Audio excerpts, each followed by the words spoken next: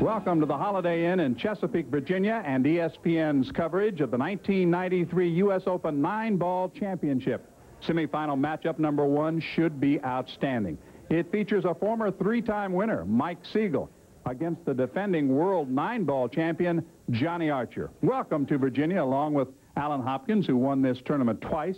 I'm John Sanders, and we're getting set for what should be an outstanding semifinal. I know you'd love to be in it, but let's talk first of all about Mike Siegel, who's had a great week so far. You can say a lot about Mike Siegel. He's been playing great. When he's on, he's almost unbeatable. He's won the U.S. Open 3 times, John, and I know he'd love to make it 4 times. So he's going to be the guy to beat. He is very hungry because he has not won in a while. Now, Johnny Archer's been winning about everything recently. Yes, he has. He's won a lot of the Pro Tour events on our Pro Tour. He's the man to beat also, and they're both playing great pool. But Johnny Archer brings a few more shots to the table. As you'll see, I think, in the match, Johnny's going to be jumping balls a lot, and he makes a lot of the balls he jumps. So he's definitely going to be a guy to beat. We will see some exciting shot-making by both players. Our first semifinal matches the 3-time U.S. Open champion Mike Siegel against the defending world 9-ball champion Johnny Archer. It will be a race to 11. Preparing for the lag for the opening break here in Chesapeake, Virginia. We're at the Holiday Inn for the U.S. Open 9-ball championship. Semifinal matchup number 1. Who do you like on the lag here? Take your pick. Both of them lag very well. Closest to the rail. You can touch the rail.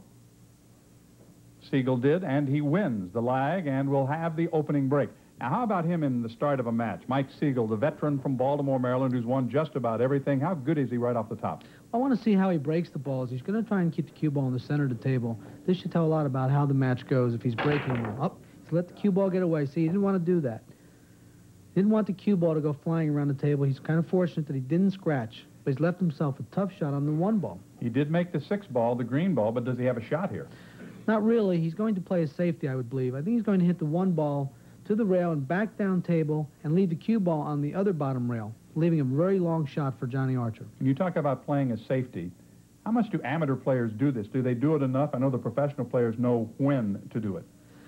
Funny you mention that, John. Amateur players seem to leave you in awkward positions a lot because they play different shots than we do. He is playing safe, and that's probably about all that Johnny's going to be able to do as he comes to the table for the first time. For sure, Johnny really doesn't have a shot. He's going to probably play the same type of safety, putting the 1 ball back down table where the cue ball is and leaving the cue ball over on the side rail. Has he gotten better the more he's gone into matches? Has he gotten tournament tough now? Absolutely. In 2 years, I think his game has increased about 20–30%. He plays safe as well. It's a very cautious start to this first game. I don't think safety is the best part of his game, but it's tough to play him safe because every time you put him behind the ball, he jumps over it. Well, you mentioned right at the beginning that we would see some of that, and we'll see how that works out. What's the problem here? There's a ball blocking the view to the 1 ball. He's behind the 7 ball. Actually, the 7 ball's in the way of in the path of the 1 ball. So Mike is going to be forced to go to the bottom rail with the cue ball. That's what he's looking at right now. He's going to hit the cue ball into the bottom rail and try to kick the 1 ball over to the rail, leaving the 1 ball down table, and probably Johnny Archer will have a long shot after this. Mike Siegel, a man who takes a lot of time.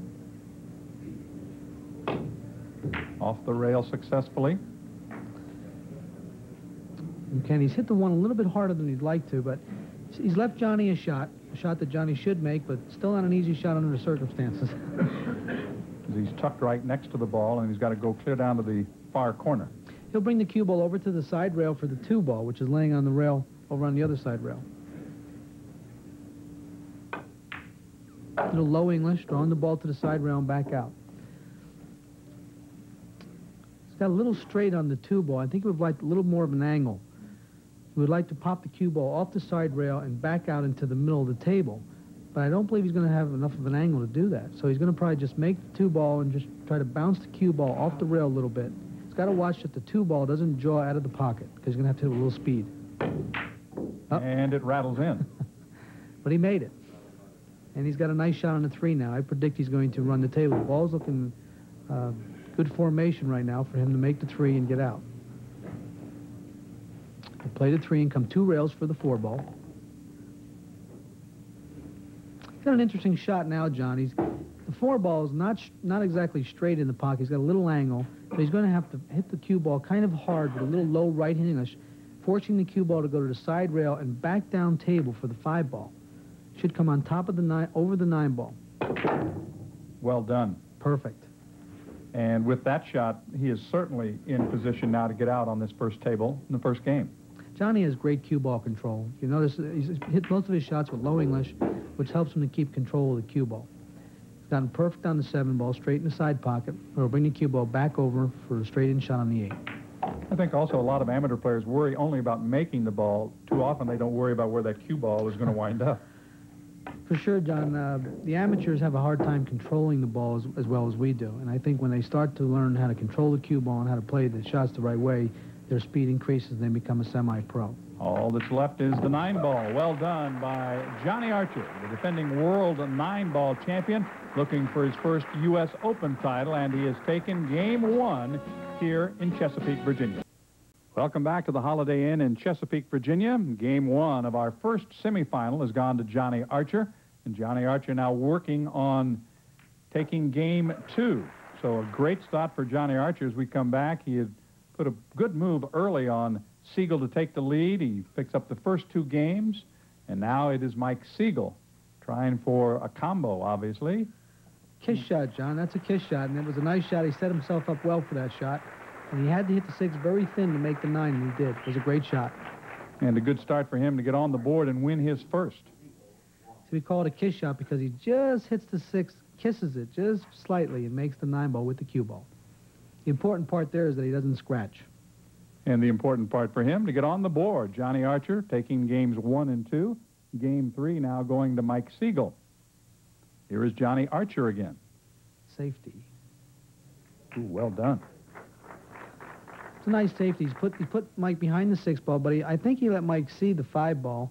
If he can't see it, I know he can hit the bottom rail and kick the 5 ball down table.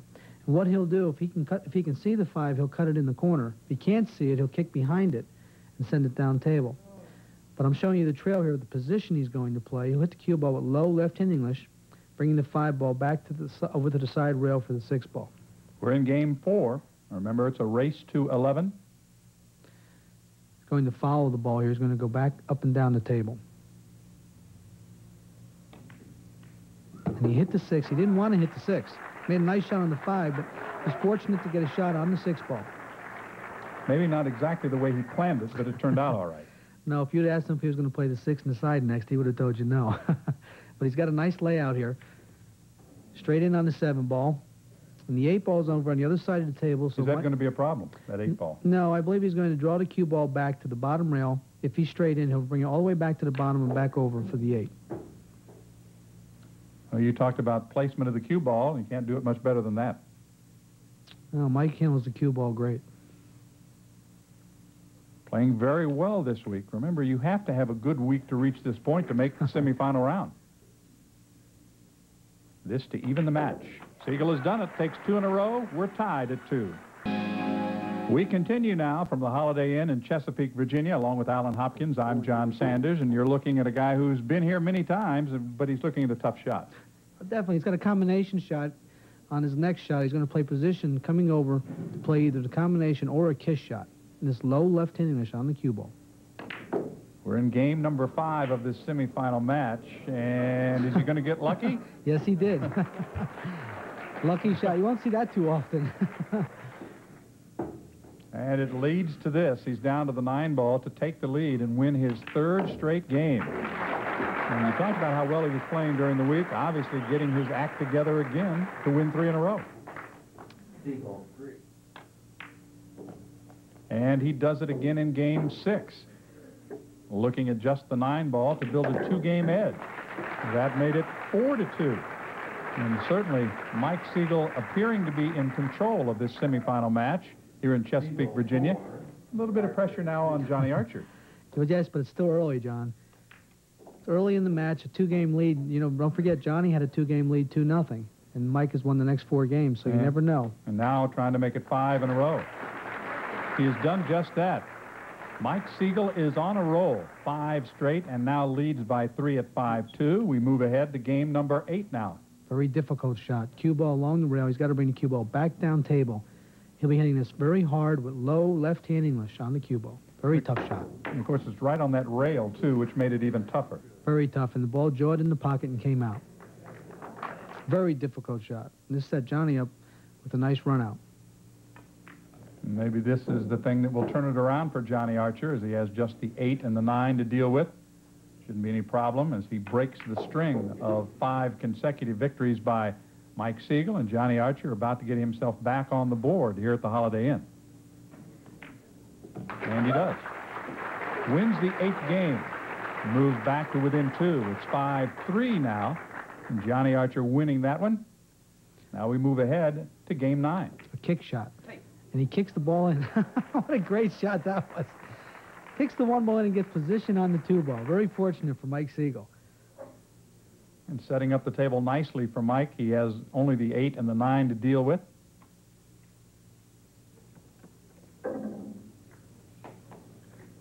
He's in good shape. Nice position. Good ball speed. Finishes it off, taking game 9, and once again resumes a 3-game lead here. In the first of our semifinal matchups, a chance for him to move on if he can win here, and more to come in game 10. Nice shot. Good speed control. Wants an angle on the 7 ball so he can bring the cue ball off the rail for the 9. Or the 8, excuse me, the 8 ball. He's going to pop the cue ball over to the side rail for the 8 ball. Very nicely done. Does he begin to play a little faster when he is hitting a lot of the shots? He's very confident, John, right now. Everything's going his way. He's pocketing the balls. He's got good speed control. Seems very comfortable. It's going to be very tough to beat. This is to open up a 7-3 lead. Mike Siegel has done that. He's in control for now. And here is Johnny Archer trying to get back into this first semifinal. We pick it up now in game 11, and he's on a run. Makes a nice shot there. Brings the cue ball back out in the middle of the table. Has an angle on the 8 ball. He'll be hitting the cue ball with low right hand English, making the 8 and bringing the cue ball back in the middle of the table for the straight-in shot on the 9 ball. Johnny Archer, of course, familiar to many as the world 9-ball champion, and later here on ESPN, he'll be back to try to win that. And back in the match he comes, winning game 11. Now trails 7-4 after the first 11 games. Mike Siegel pretty much on a roll and pretty much in control, but as you can see as we move on to game 12, now it's Johnny Archer's turn. Johnny's breaking the balls great. There's no telling how many racks he'll run from here. Another routine shot for Johnny on the 9 ball. And he's right back in it. It's now 7-5 as we head for the 13th game of this semifinal. And not much you can do when your opponent's got the table, can you? No, that's one thing that's different about billiards, pool, 9 ball than other sports. When your opponent's at the table, there's nothing you can do about it. You have to just sit and watch. And he's got a nice out here, 4 in the corner, and he wants to get straight in on the 7, bring the cue ball back down table for the 9 ball. He'll be hitting the cue ball low, bringing it backwards. And as you can see, his play here, very good, very strong, and puts him very much right back in the match. With this 9 ball, it'll be 7-6.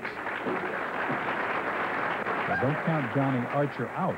He's right back in it. It's a race to 11, 7-6. Mike Siegel still had the lead and still watching as we go to the 14th game. Johnny's still at the table. You know, earlier this year, he ran 13 racks in a match. Wow. Very tough shot. The cue ball's in the jaws of the pocket. He's going to have to the cue ball on the top. And I don't think he'll be hitting this too hard. Very tough shot. Overcut the 1 ball. Got a little bit of a kiss, but not enough, and that will give Mike Siegel the chance he's been waiting and waiting for. He has a nice opportunity here to run the table, and he's on the 7 now. Bring the cue ball back up for the 8 ball. Drawing the cue ball 2 rails in the middle of the table. And obviously, the miss, one of the few by Johnny Archer, opened the door for Mike Siegel in this 14th game. And when you've set so long, you get a chance. You have to take advantage of it and make the most of it. Definitely. He's got a nice shot on the 9 there. That's the kind you want to win the match. 8-6 now as we head to game number 15. And again, it's Johnny Archer who was in control of game 15, putting more pressure on Mike Siegel. The cue ball control, Johnny's cue ball control is really great. Perfect speed for the 9 in the side. That made it 8-7. Game 16 coming up for Johnny Archer. He's played very well. And as you can see, he continued to play well in the 16th game.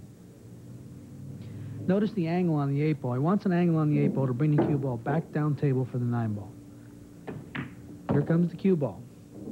Perfect. Uses 2 rails and puts himself in great shape to get even. This is an excellent comeback by Johnny Archer, but it's not surprising. It is 8-8 after 16. And the action will really heat up when we come back. Welcome back to the Holiday Inn. I'm John Sanders, along with Alan Hopkins. Johnny Archer has just won to even this match at 8-8, and I think this has been everything we thought it would be. He's breaking the balls great. Watch the cue ball and how hard he hits these balls. Cue ball's going near the middle of the table, giving himself a shot on the 1 ball. And he's got a shot on the 1 ball, but it's a very tough shot. You have to cut the 1 ball very thin to make it in the corner, and I think he's probably going to play his safety. Bringing the cue ball over by the 8 ball and putting the 1 ball down table by the 3 ball and the 9 ball. Johnny has sized it up, and there's the angle that you expect that ball will take. Yes, I believe he's going to play his safety, putting the cue ball by the 9 and the 5 ball. I believe he made the 3 ball on the break. Speed is very important here. Trying to keep the cue ball right behind the 8 ball. If you notice, there's a space between the 8 and the 2 ball. He doesn't want to bring the cue ball between those 2 balls. The cue ball should go right behind the 8 ball. Very good. Very well done. Does Mike Siegel even have a shot? Or is he hooked behind that 8 ball? He has a shot. He can masse the ball, I believe, here and hit the 1 ball. And I can't tell if the 4 ball is on going for the combination or not. But notice the cue ball here going over behind the 8 ball, and then the 1 ball going down table by the 9 ball, and by the 4 ball and stopping. He wanted to hit that a little bit harder, I believe. It almost looked like Mike was getting ready to set up for a masse there. I don't think he has a choice for it. I think he's going to have to play a masse because the 2 ball seems to be in the way of him kicking 1 rail and hitting the 1 ball. Well, you don't want to make a mistake that would cost you a ball in hand at this point. No, he wants to make sure he hits the 1 ball. Even if he has to hit it easy, just hit the 1 ball and get a ball to the rail. He hit it easy, hit the 4 ball to the rail. And look at this. He made a safety. He got away with that. That's how you win tournaments right there. He breathes a deep sigh of relief, too. And Johnny Archer, who played a great safety, but now has work of his own to do. Mike was very fortunate there, but he made sure he hit the 1 ball, which is what he had to do. He's left the 1 ball right by the 9 ball. I predict Johnny's going to hit the 1 ball by the 5 ball and bring the cue ball back down table behind the 8 and 2 again. Leaving the 1 ball there. The cue ball's got to hurry. Yes, it does. And he left a shot. Now, this is a very tough shot. But I predict Mike's going to hit the ball very hard and try to cut the 1 ball in the corner and just let the cue ball go. He has to make sure he makes the 1 ball. I think you'll hit him. I think you'll see Mike hit this very hard. And Mike happens to be a great shot maker. I predict he'll make the 1 ball. But I don't think he knows where the cue ball is going. I think he's just going to try and make the 1 ball. Well, he's thinking about a safety now. One thing I've always noticed about him, he loves to talk to himself and anyone else around him when he's playing this. He sizes it up out loud. We call him the chirper. He's going to play the 1 ball. Mike's a great shot maker. I predict he'll make the 1. If he ever shoots it. Well, it's a big shot. If he makes the 1, he should win the game. And a very important game it is. Remember, it's a race to 11, and these 2 players are tied at 8-8 after 16 games. I think you're liable to see the cue ball travel a lot of rails on this shot.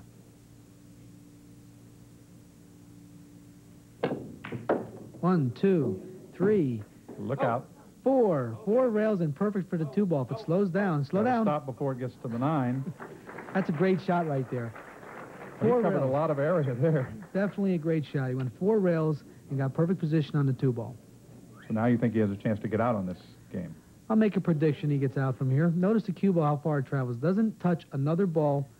That is amazing to me that you can move it around, completely around the entire table and not touch another ball. And stop right there for the 2 ball. Now, that's why he wins so many tournaments. That's why he's won this U.S. Open 3 different times. Mike would probably be considered the best shot maker on the Pro Tour today, I would think. Oh, wow. See how far he drew the ball back for the 4 ball? That's a very difficult shot. You must hit the cue ball extreme low English and bring the cue ball back perfect speed to hit the 5 and stop for the 4. He has another shot. He's going to have to hit the cue ball hard and bring it up for the 5. 1, 2 rails and in the middle table for the 5 ball. Now the table really opens up for him, though, doesn't it? I'll make a prediction here, John. I'll go out on the limb and say that he gets out this game. You've obviously seen him do this before. More like routine right now. He'll come out 2 rails for the 6 ball in the corner. Got perfect on the 6 ball. How important at this stage of the match, 8-8, is it to get at least a 1-game advantage over your opponent, then get the break and try to keep that pressure on? This is a big game right here. Usually the person that wins this game here goes ahead 9-8, usually wins the match because he only needs 2 games and the other player has to beat him 3-1 to win the match. So it's a big advantage from here. Bounce, he says, and it does?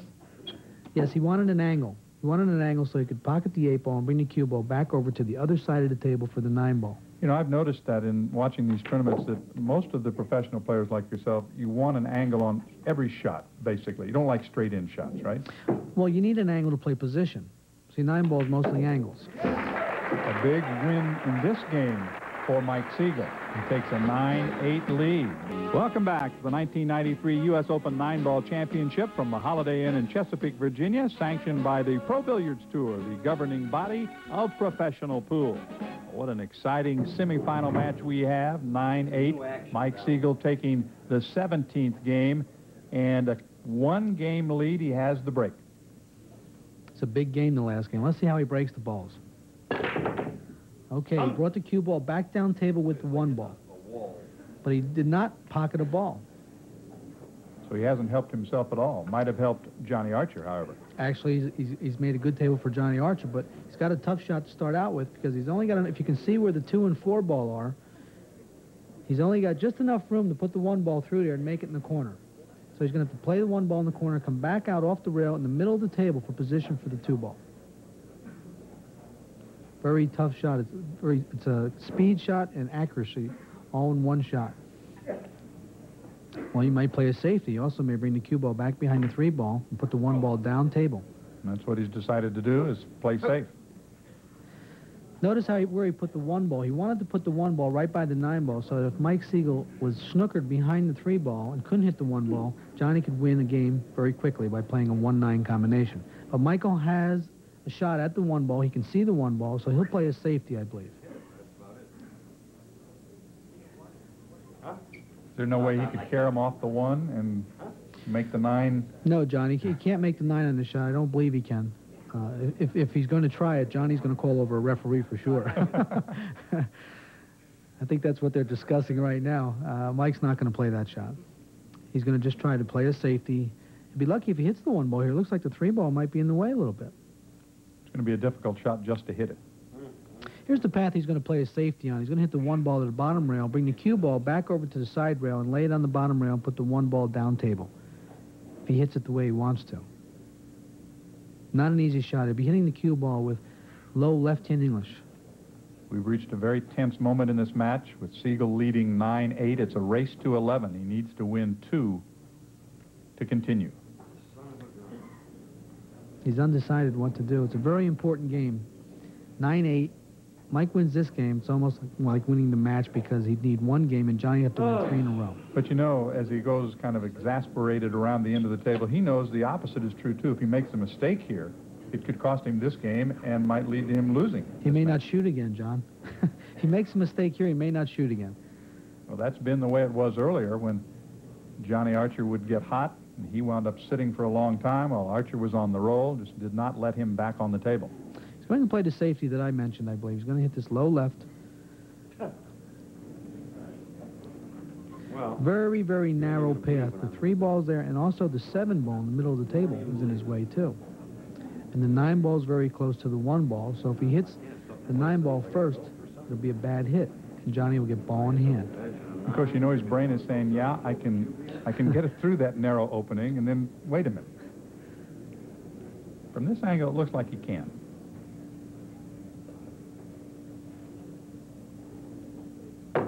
Yes. Great shot.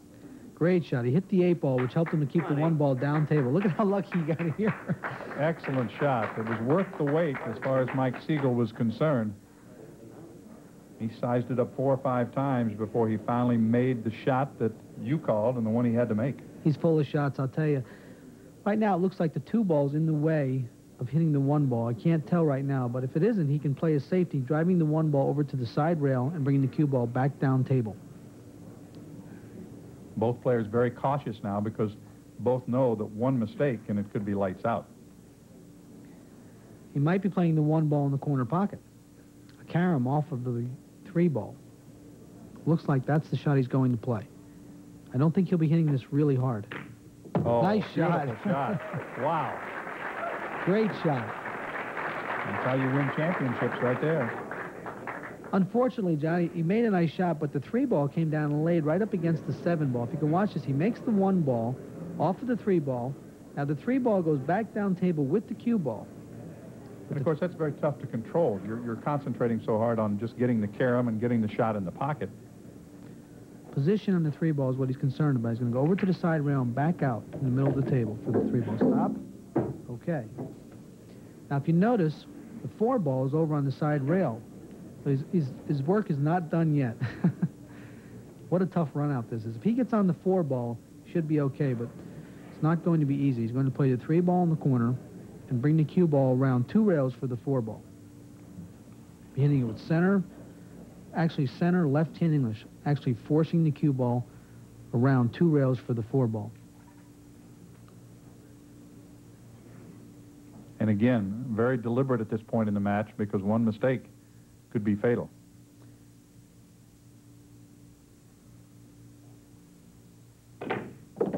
Great shot. Two rails and back straight in for the four ball. Very nice shot. At this point in the game right there, that's a crucial shot. He made the shot and he got perfect on the four ball. Do you foresee any other problems now as he tries to get out here? Well, he actually got two perfect on the four. He hit the three ball in the corner, come around two rails, ends up straight in on the four.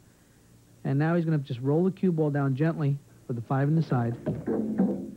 And now I don't see any problems. If he makes the five in the side, he'll come out off the rail for the six ball in the corner. That's what he's going over to look at now. He wants to be straight in on the six ball because the seven ball's in the middle of the table. He just wants to stop, roll off the rail for the five, off with the five, straight in on the six. He's got a nice layout now, John. I'm going to go out on a limb here and make a prediction that he wins this game. He'll play the six in the corner and he'll more or less stop there for the seven ball. If Alan is right and he does win, we'll be all even at 9 in a race to 11. We talked about it at the very beginning, what a close match it could be and what a good match it would be, and it has been. He's going to draw the cue ball back for the eight ball on the side. Has a little angle on the eight ball. I believe he'll follow the eight ball, hitting the cue ball with high English and a little bit of left-hand English to bring the cue ball off the rail. And setting up the 9. Left-hand English, so he's bringing the cue ball down table for the 9 ball. A little bit of an angle. It's not a routine shot, but I guess the way he shoots them, it is routine. Well, he's got a little bit of work done. I mean, it's not an easy shot, John. You're correct, but I think he'll make it. This to tie the match at 9-9. Good shot. Johnny Archer has gotten even again. He got his opportunity and took advantage of it. So it is 9-9 as we go to the 19th game of this match. Now we get to see Johnny break the balls. He's going to try to keep the cue ball in the center of the table and bring the one ball back down table so he has a shot on the one ball. Johnny really breaks the balls hard. Wow, look at the cue ball. Stop dead perfect in the middle of the table. Watch the 9 ball.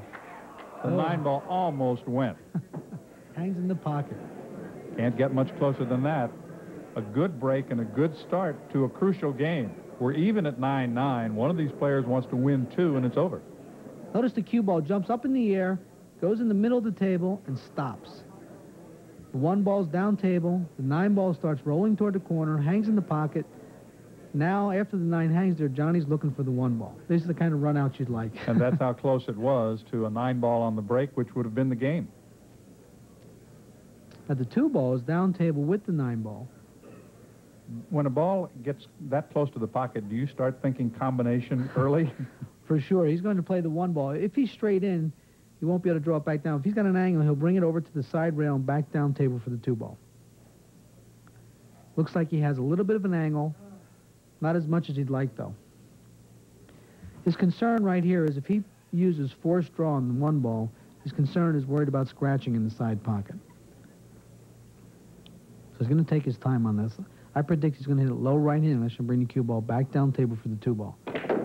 Well, he hit it hard and used a couple of rails. He did just the opposite. He forced the cue ball around 2 rails. He wants it to stop. He's got a nice shot. That was a great shot. He hit that with center ball, right-handed English, and forced the cue ball 2 rails around the table. Now he's got a combination 2-9, which I predict he'll make. Great shot. The combination gives Johnny Archer the lead. 10-9. What a dramatic turn of events, and that 9 that almost went on the break was the key for him taking a quick game. Nice combination. Hits the 2-ball perfectly into the 9-ball. Hits it so good that he makes the 9-ball and the 2-ball. Just for good measure, right? It is 10-9. Johnny Archer will have the table when we come back. Back once again to ESPN's coverage of the U.S. Open 9-ball championship here at the Holiday Inn in Chesapeake, and Johnny Archer now looking for victory.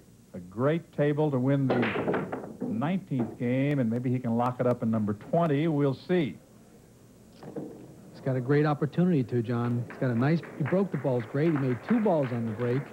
He's got a shot on the 1-ball. He brings the cue ball back down table with the 1-ball. He's got a nice layout here. He's going to make the 1 in the corner, come off the rail for the 2-ball. Side pocket. And he's hitting a little easy.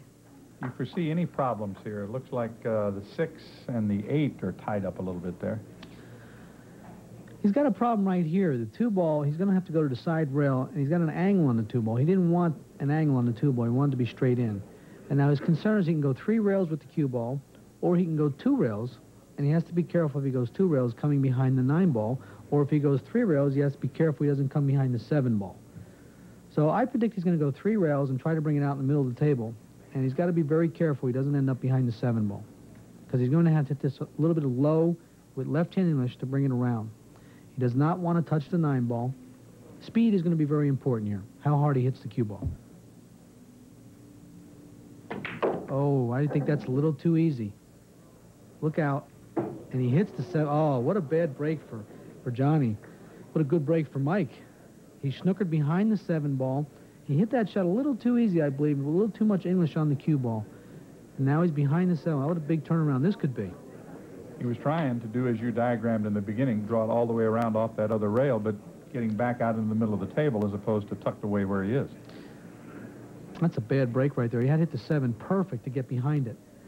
Now he's going to have to play, I don't even believe he can jump this. I believe he's going to have to play a kick shot on the 4-ball. He's going to have to go to a rail and hit the 4-ball. Too close to jump it. Yes. And I think Mike Siegel knows that he might have a chance here. Well, I think he knows that he's not going to jump the ball. So he's going to have to kick it. I think unless Johnny can jump it, I can't. It looks like it's too close to it. Yeah, it is a quandary for sure. He's looking to kick at it. Right now he's figuring the angle. He's taking half the distance between the 4-ball and the cue ball on the rail, and he's going to hit the cue ball in the middle of the side rail, the middle distance between the cue ball and the 4-ball. If he hits between there, he should hit the 4-ball. What he's concerned about right here is scratching. What Mike Siegel's concerned about is Johnny making the ball. Two different views of the same Wow, he shot. hits it. That's a great shot. Look out. Oh, my God, he got lucky. He sure did. Very lucky. You saw the reaction from Mike Siegel. He couldn't believe it. I know he thought he was going to have a shot no matter what here. That's how important it is, John, to hit the ball. He hit the 4-ball, and he's left the 4-ball and the cue ball like this. That's almost impossible to do, and he has done it. Well, the only shot that Mike really has is a bank shot. I predict he's going to try to bank the 4-ball cross-side, and he'll be hitting it hard, so he may try to luck another ball with it. Those are Johnny Archer's parents. Johnny Archer also just recently married. Who's more nervous, the parents or the player? I think his wife Shannon's more nervous, to tell you the truth. Boy, that's a nice break for Johnny. I believe he's going to hit this very hard. And it's kind of hard to make this. He's going to have to hit it awfully thin. But he's going to be hitting the 7-ball, too. He's going to try to hit the 7-ball into the 9 and also try to make the 4-ball. Try to make something else beside the 4-ball. That's the angle. But, boy, it's really tight, especially when that ball is so close. He could play a safety. He could play a double bank. Yeah, right. Blasting something here. He's going to blast it. Sometimes there's nothing you can do. You just have to hit them hard. Let's see what balls he knocks around the table. Predict the 4 ball is going to... He misses the... There you go. He makes the 8 ball. Well, that works out. Whatever works. That's why he hit the shot hard, John. He got lucky and made the 8 ball. Did he give himself a shot here? See No. Johnny Archer's reaction. No, he got a bad break. He doesn't really have a shot again. He's got another bank shot, or he's got a safety. At least he's at the table. That's right. And this guy's not. I mean, No. that's the advantage that he has at this stage. Same shot. Trailing 10-9, and he has the same shot, a little different distance, but he still doesn't have a shot. I don't know if he'll play it this time. I don't know whether he'll play the 4 ball cross side or play a safety. I think he's better off playing a safety, putting the 4 ball down on the bottom rail and bringing the cue ball back down on the other rail and leaving a long shot for Johnny or possibly a snooker behind the 9 ball. Well, the way it's going for him, though, maybe he ought to just try and come off the rail and go for the 9, huh? Speed is very important here. I think at this point in the game, he's going to play a safety, I think. Oh. Whatever he does, it's going to take a while, I can tell you that. There'll be no snap decisions. That's what you're saying, huh? No, it's a very crucial game. Born in Rochester, now lives in Baltimore. He could also bank the 4 ball down table and leave the cue ball right there behind the 7.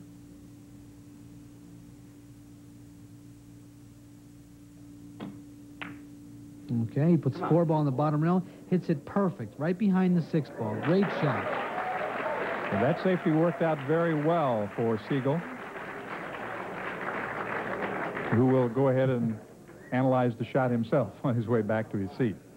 Well, Mike's not thinking too positive. He says, I'm going to lose from here, but the 4 ball is a big ball to hit, but to make it is different. I don't believe Johnny, that's a tough shot to make, but I know he'll hit the ball. He'll go over and look at the side rail. He'll figure the angle at which he wants to hit the 4 ball, and he'll hit this with a high ball. He can only hit it high anyway, and he'll hit it pretty hard. He won't hit this easy. He'll hit at the perfect speed to hit the 4 ball and try to bring the cue ball back down table and leave the 4 ball and the cue ball far apart. Of course, the risk here, if you leave him a shot at all, it might be over for this game. Oh, he almost made it. But I think he's going to leave Mike Siegel something to work with. Very easy to work with, as a matter of fact. This is a nice layout right here. The 4 ball's near the corner. He'll just play the 4 ball in the corner with a little high left-hand English. Bring the cue ball over for the 6 ball straight in. Well, it's only fitting that it could end this way, right? Or set up a final game to decide this semifinal and which of these players will move on. You've got to make Mike the favorite now. He'll be breaking the balls if he wins this game. And Johnny knows that right now. He's got to get real fortunate to get a shot at the table again. Mike's got his cue ball on the rail. He'll be hitting it high, bringing the cue ball off the rail, back out in the middle of the table for the 9 ball.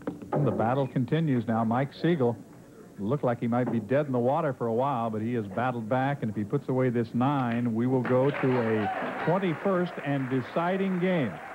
How better for it to be than 10-10? Move it over just a fraction. Well, let's see how Mike breaks them. Now, if Johnny was breaking the balls, you never know what'll happen.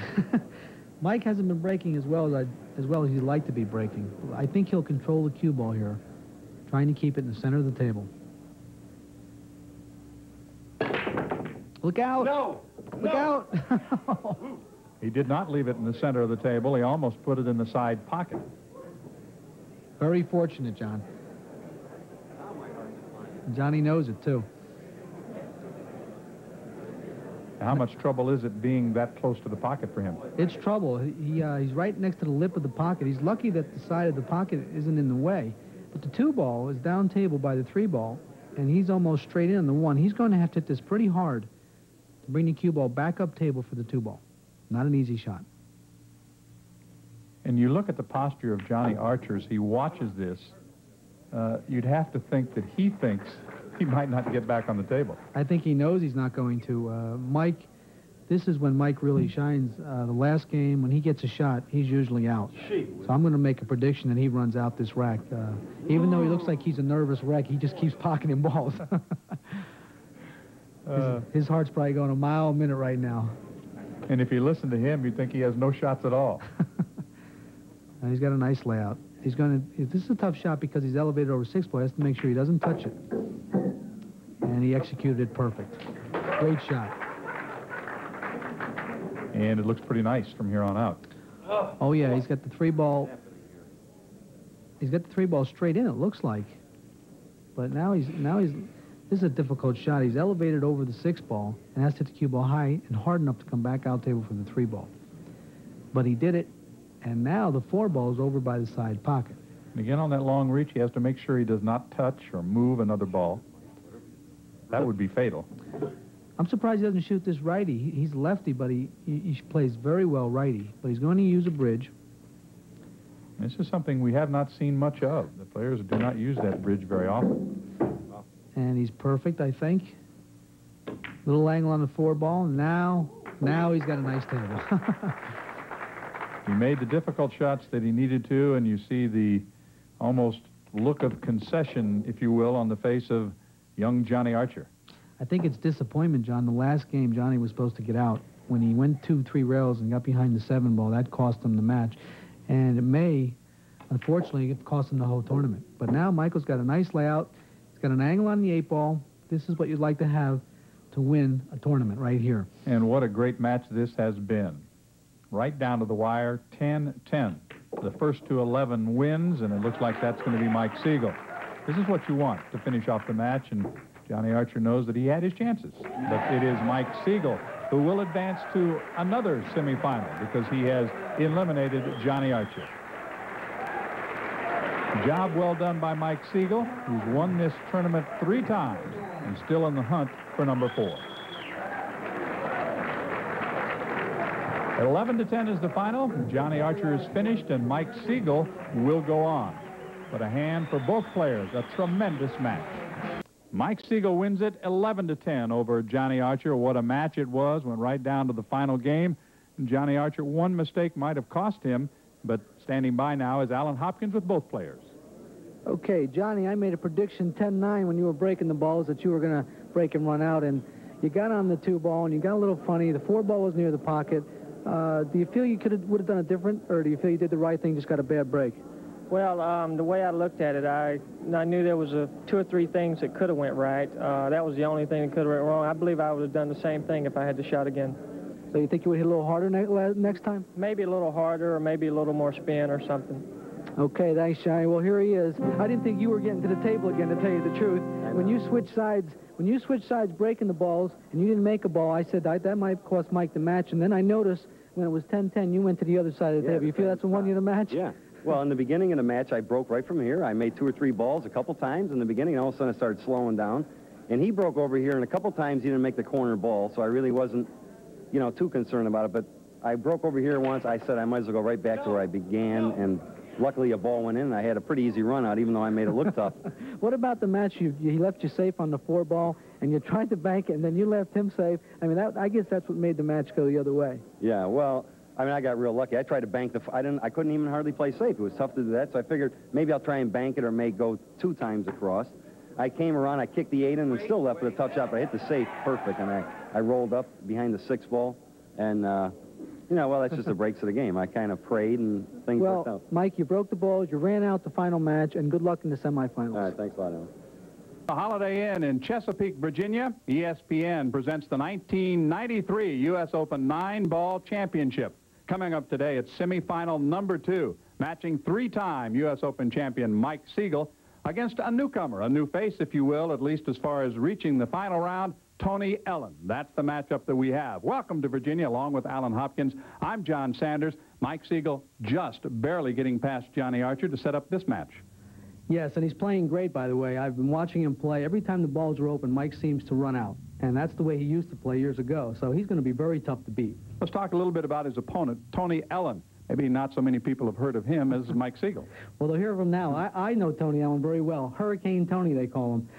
Tony, you have to watch his break. He's very explosive. He hits the balls awfully hard.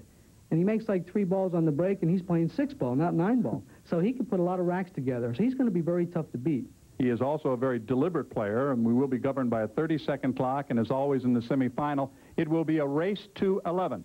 The winner here advances to the championship round, so this is very important as these 2 players search for U.S. Open Championship. We'll have it for you, the lag for the opening break. The match between Mike Siegel and Tony Allen is coming up right. Welcome back once again to the Holiday Inn in Chesapeake, Virginia. Along with Alan Hopkins, I'm John Sanders. This is the second semifinal. If you were with us earlier on ESPN, you saw Mike Siegel with a dramatic victory over Johnny Archer. Now he's matched up against Tony Allen as these two players try to make it back through the loser's bracket for a shot at the championship. In the opening lag, done well by Tony Allen. We mentioned that a lot of people may not know a lot about Tony Allen, but you do. Yes, we call him Hurricane Tony Allen. You'll see why in a couple minutes. There's the break you were talking about. He powered the balls all over the table while leaving the cue ball in the middle, but he didn't make any. He made a ball on the break, didn't he? No, he didn't. He left Mike Siegel a nice shot on the one ball and the two balls by the one ball. So Mike will pocket the one ball in the corner, try to keep the cue ball right around the same area as the one ball for the two ball next. Mike Siegel, originally from Rochester, New York, now makes his home in Baltimore, Maryland. And I think he's let the cue ball get a little bit away from him. Might have taken him away from his shot at the two. Yes, he doesn't have a shot on the two ball. He's going to be forced to bank the two ball or play a safety. That's the kind of mistake that you're not used to seeing Mike Siegel make. He'll play a safety here. I believe he's going to hit the two ball thin and bring the cue ball down to the bottom. No. He's cutting the two ball in.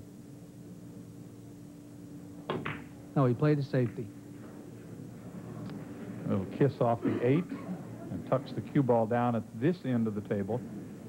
I think he might have a shot at that ball, though. Yes, he wasn't successful with his safety. He actually hit the two ball a little too easy or a little too hard.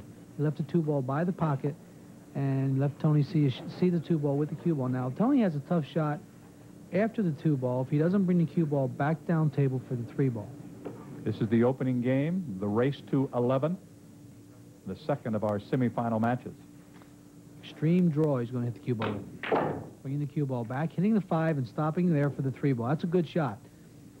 He's got a shot on the three ball. Just enough room to make the 3, it looks like. Pocket the 3 and come around 2 rails back in the middle of the table for the 4 ball.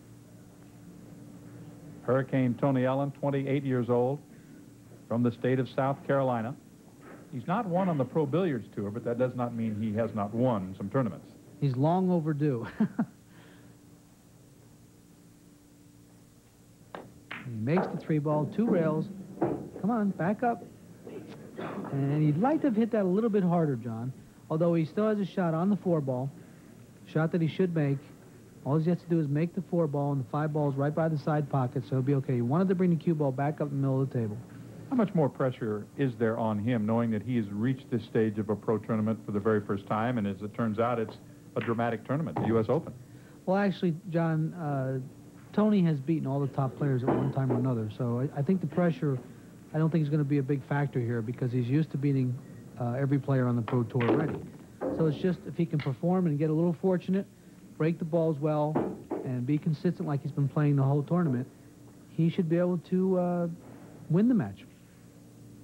He's got a nice layout here. Should be able to get out here, and it was a mistake on the safety that just might cost Mike Siegel this first game.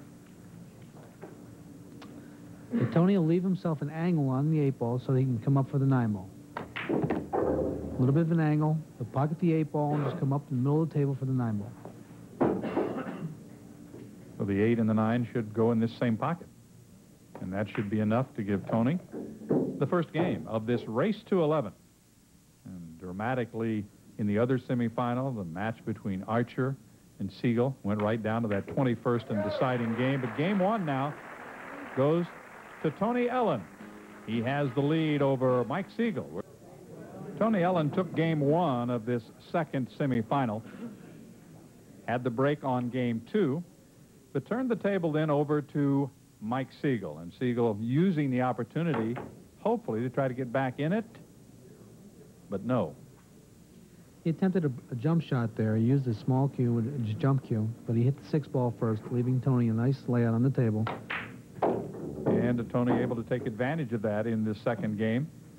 See good position for the 9 as He set up to get out of this table and take a 2-0 lead, coming around the 9. Nicely done. Playing with a lot of confidence. Very smooth stroke right now. And that made it 2-0. Tony Ellen had the lead over Mike Siegel, who was just a little bit shaky here at the beginning. Mike seems a little nervous. It's unusual for him. Of course, he acts nervous all the time, doesn't he? Notice the break. Oh, he got a bad break there. He stopped the cue ball in the middle of the table and got kissed in the side pocket by the 3-ball. The scratch on the break. In game 3, turned it back, ball in hand. And that's the key, of course, for good players. That can be like the end of the game. Well, Tony got a bad break there. He actually broke the balls great and stopped the cue ball dead center of the pocket, and in the table, and the 3-ball come over and kicked the ball in the corner, in the side pocket. And now Michael has a nice layout. He'll play the 2-ball and come around 2 rails for the 3-ball in the side pocket. Little center right-hand English, little spin on the cue ball. Game 3 of this semifinal, the race to 11. Tony Ellen has a 2-0 lead. Mike doesn't seem so confident. Of course, we saw a lot of that in the match with Johnny Archer in the other semifinal, in that he shook his head negatively about almost every shot. He'll bring the cue ball in the middle of the table in the circle for the 5-ball. And although we didn't keep your circle there, I'm sure that's where it is. Notice the open bridge. Playing the 5-ball, he'll come back up table for the 6-ball. 1 rail. Perfect. He's got an angle on the 6-ball. I believe he'll bring the cue ball over to the side rail and bring it back over for the 7-ball. He does.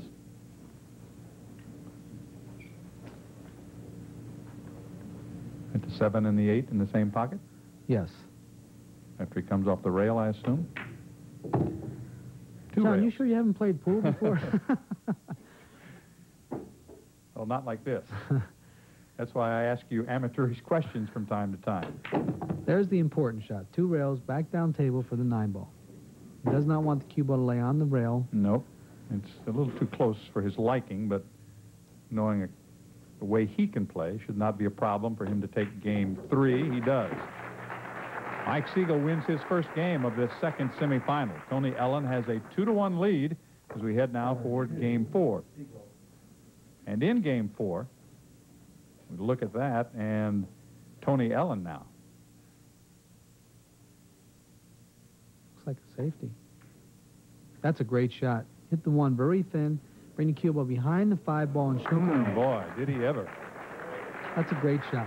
And I think the average player would have scratched trying to do that shot. I don't think the average player would even tried that, tell you the truth, John. That's true. That was a very tough thin cut. And Mike hits the 1 ball, cuts it in the corner pocket. Watch out. That's a great shot. Mike Siegel makes the ball. We're in game 4. And Mike Siegel is down 2-1. Unfortunately, he's made the 1 ball.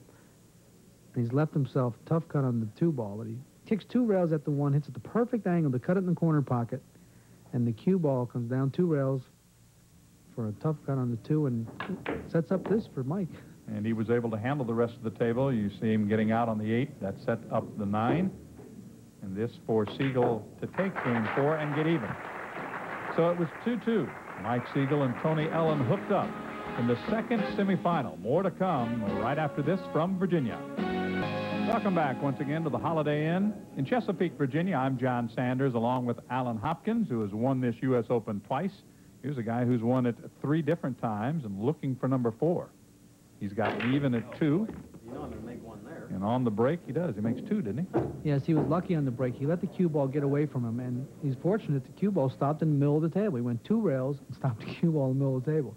I think that's what Tony's laughing about, that he was lucky. That does not normally happen, right? No, it doesn't. You try to stop the cue ball in the middle of the table without touching a rail. But he's got a nice shot on the 2-ball, but his concern is hitting the ball below the 2-ball. So he's going to try to come out in the middle of the table, go over to the side rail, and back out for the 4-ball. And believe me, he will take his time in sizing it up. Very delicate shot. He does that a lot. He'll line up the shot and kind of like a golfer, then he backs away. Hits the 7-ball, comes back out, and he's left himself a straight-in shot in the corner on the 4-ball. It looks like he's got enough room to get past the 5. Got a little angle on the 4-ball. He's not straight in. He'll hold the cue ball up, a little left-hand English on the cue ball. Playing the 5-ball next.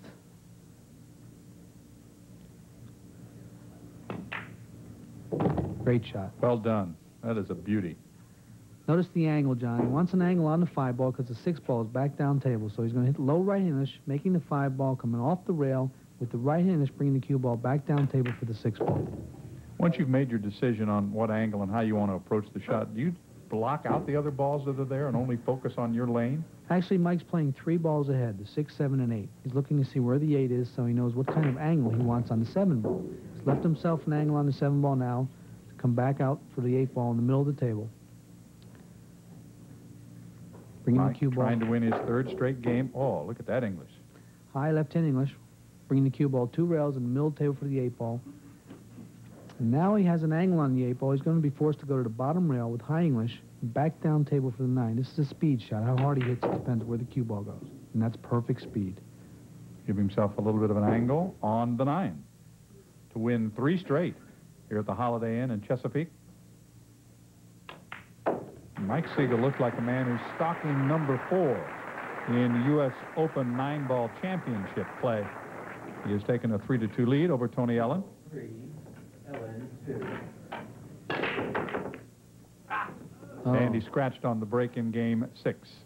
He hasn't been breaking well. He's letting the cue ball get away. You know, last time in the semifinal match against Johnny Archer, he changed sides of the table from which he elected to make his break. He's having a problem with the cue ball, controlling the cue ball. Now, Tony's got a nice layout here if he can get the cue ball down. He's going to play the 1 ball on the side. He had to put it down without touching another ball, too. He'd give it right back to his opponent. Yes.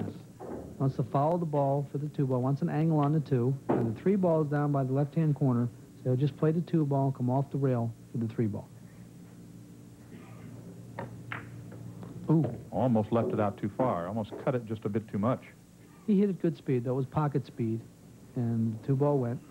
And he's got a nice layout now. He's going to play the 3-ball in the corner, and then the 4-ball should come out for the 4 on the side. And when you say pocket speed, does that mean even if you mishit it a little bit, you still get enough of the pocket that it's going to go? Yes, if he hits it the right speed. He's really controlling the cue ball great. He's got an angle on the 4-ball, come down for the 5.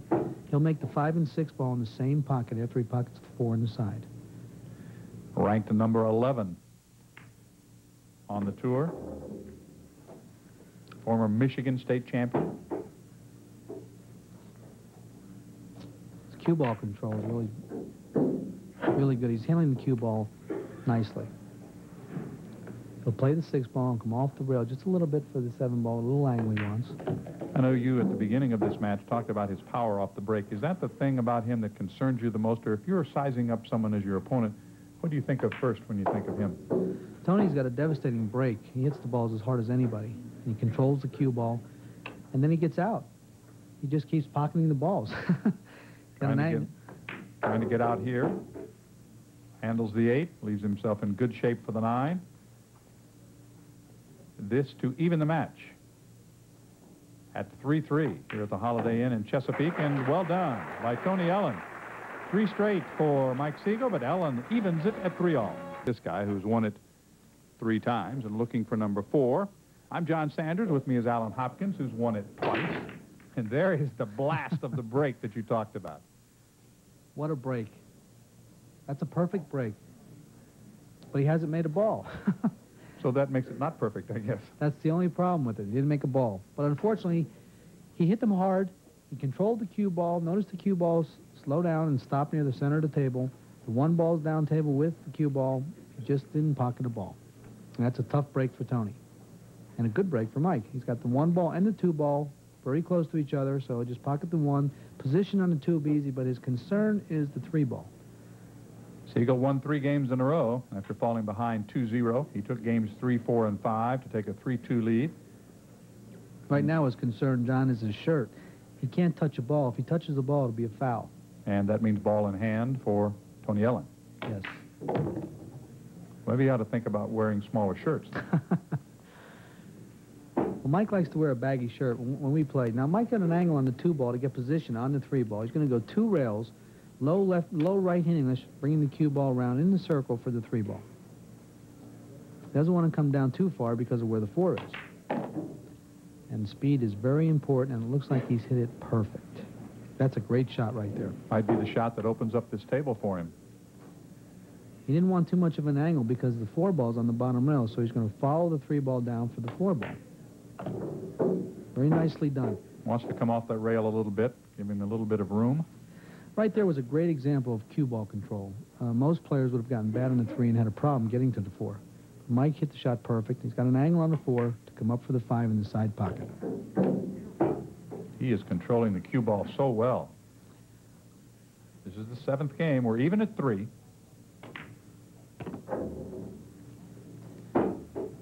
He ran this table perfect.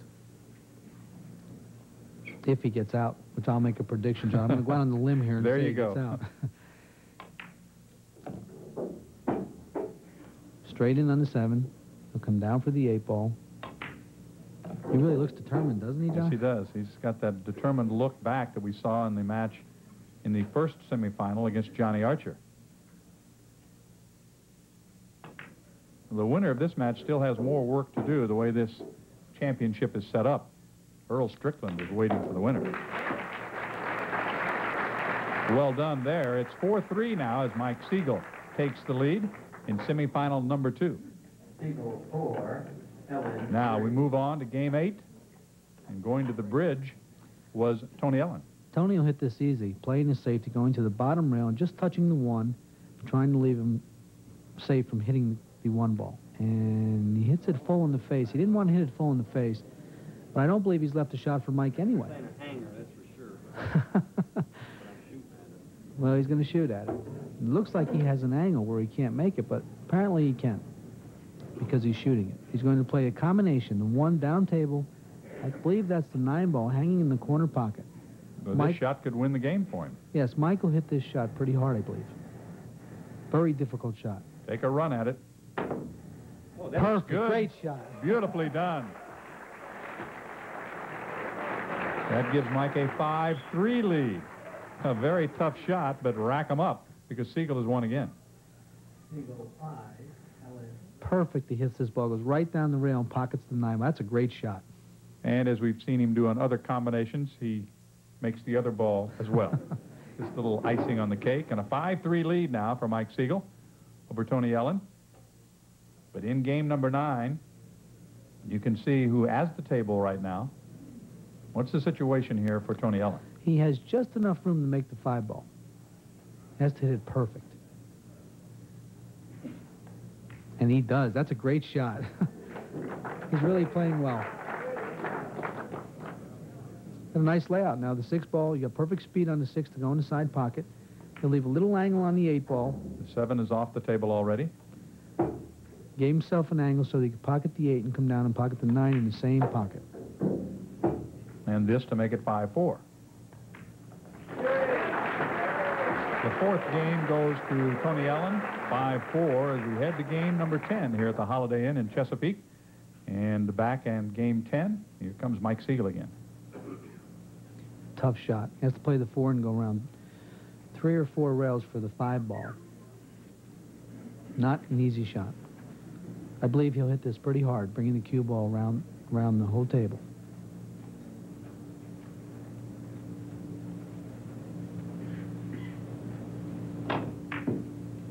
And he overcut the ball.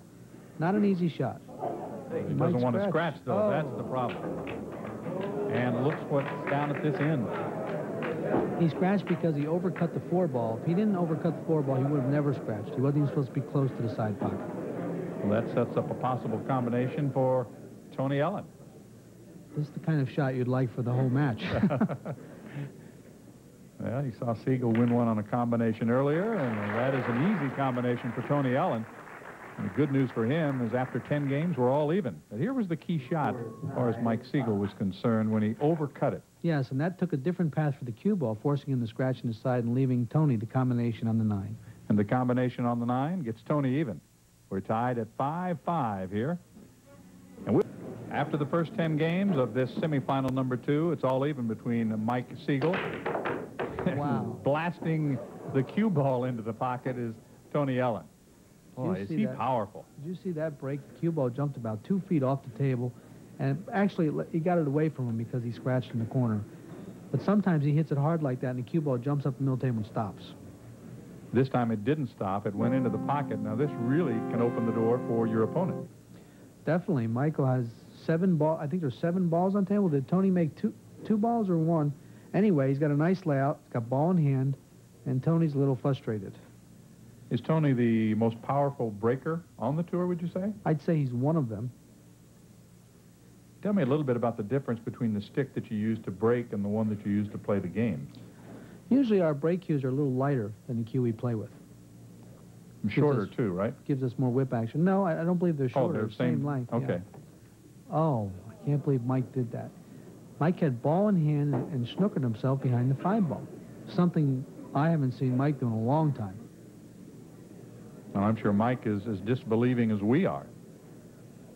Because normally he would have come off the rail and given himself a shot, right? Yes, he had ball in hand. To have ball in hand and leave yourself bad position on the next ball is something you rarely see Mike do. But it happened, and now he's got a situation where he's going to have to either play a massé or a jump shot. I think he's too close to the ball to play a jump shot. He doesn't like to jump the ball, so I think he's going to play a massé. Oh, no, he's jumping the ball. And he jumped it right off the table. And made the ball. He made the ball. But unfortunately, the cue ball is off the table, and that certainly turns this game to the advantage of Tony Ellen because he'll have ball in hand. Look how high he gets the ball up in the air. But he hits the 2 ball off center. That's what forces the cue ball to go off table, leaving a nice run out for Tony. Tony Ellen now with a chance to take the lead, this 28-year-old South Carolinian. He wants an angle on the 5 ball. He does not want to be straight in. He gives himself an angle, perfect. He'll play the 5 ball in the corner with low right-hand English, bringing the cue ball back out in the middle of the table for the 6 ball. Perfect speed. Another angle. Low left-hand English this time, bringing the cue ball back out in the middle of the table. And in good shape for the 8 and the 9. That's all that remains before Tony Ellen takes the lead. He got a break when the cue ball went off the table on the jump shot by Mike Siegel, and you see his reaction. Hello. It's now 6-5 after 11 games, and Tony Ellen, trying to win his first professional tournament, has the lead. And Mike Siegel knows he's got some work to do. Very rarely you'll see Mike do that. And he's not happy about it. There's that break. 1 is in. 2. Well, you almost have to clear the decks when he's doing the break, huh? He made 3 balls on that break, John. 1 must have fell while we weren't looking or something. Well, it's like you said, when he does it that way, it makes it 6 ball, not 9 ball. What a big advantage. He's going to bank the 4 ball here. Look, he only has to make 6 balls to win the game. He's got a nice bank here. If he makes the bank, he'll have a shot on the 5. Perfect. He's a good bank player also. The 3 ball's off the table. It's the 4 ball that's next. Sorry, I miscalculated that. I thought the 5 ball was the next ball. The 4 ball's on the table. So he's left himself a little bit of a tough shot on the 4 ball. He'll have to roll the cue ball in, and he'll come back on the other side of the table for the 5 ball. The 5 ball very close to that side pocket on the far side, so he needs to come back over there. He's really pocketing well. The ball goes right in the pocket, doesn't touch the rail. Any problem here? Little angle on the 5 ball, shouldn't be any problem. Come over to the other side of the table for the 7 ball on the side. And the 8 ball's along the rail. I believe he'll try to get straight in on the 8. Go down table and back up for the 8, straight in the corner pocket. Put a little left-hand English on the cue ball. Notice the angle. He's giving himself straight in. He'll play the 8 in the corner and stop right there for the 9 ball in the side pocket. And I follow up on the comment you made about pocketing the balls. I mean, most of his are dead center. Yes. That one, of course, you need to use a little rail.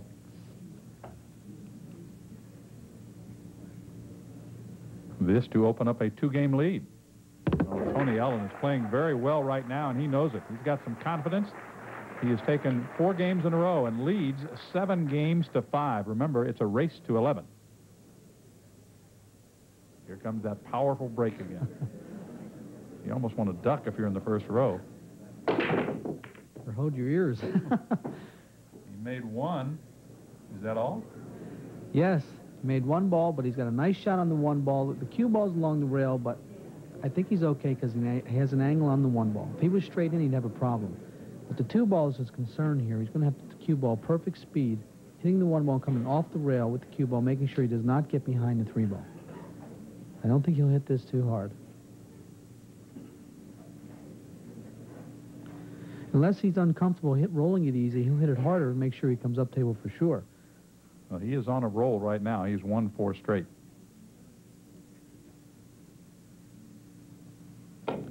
He hit a little extra hard to make sure he gets down table. That's a smart choice. Made sure he had a shot on the two ball, wasn't taking any chances of getting behind the three ball. But now he's got a little bit of a touchy shot because he's going to have to do something with the cue ball to make sure he doesn't scratch in the side pocket, unless he's going to cut the two ball in the side pocket. I was going to say, wouldn't that be the other option, to go to the side pocket? Yes, I think he's going to play this in the corner because of where the 4 is. Oh, no, he played it in the side, and he hits the 8.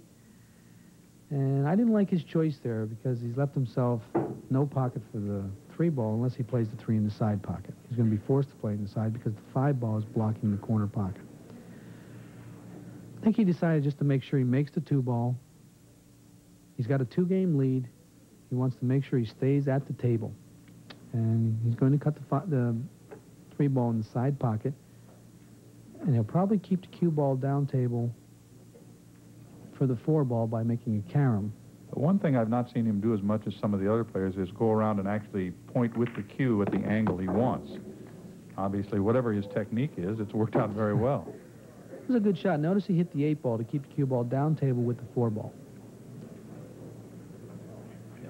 And he'll need a bridge right now. I don't think he can reach this without a bridge. The 5 ball's in nice position. If he makes the 4 ball, he should have no problem with the 5 ball. Just needs to come off that rail. This will be center ball. He'll make the 4 ball, come back down table for the 5 ball, probably go to the bottom rail and back up.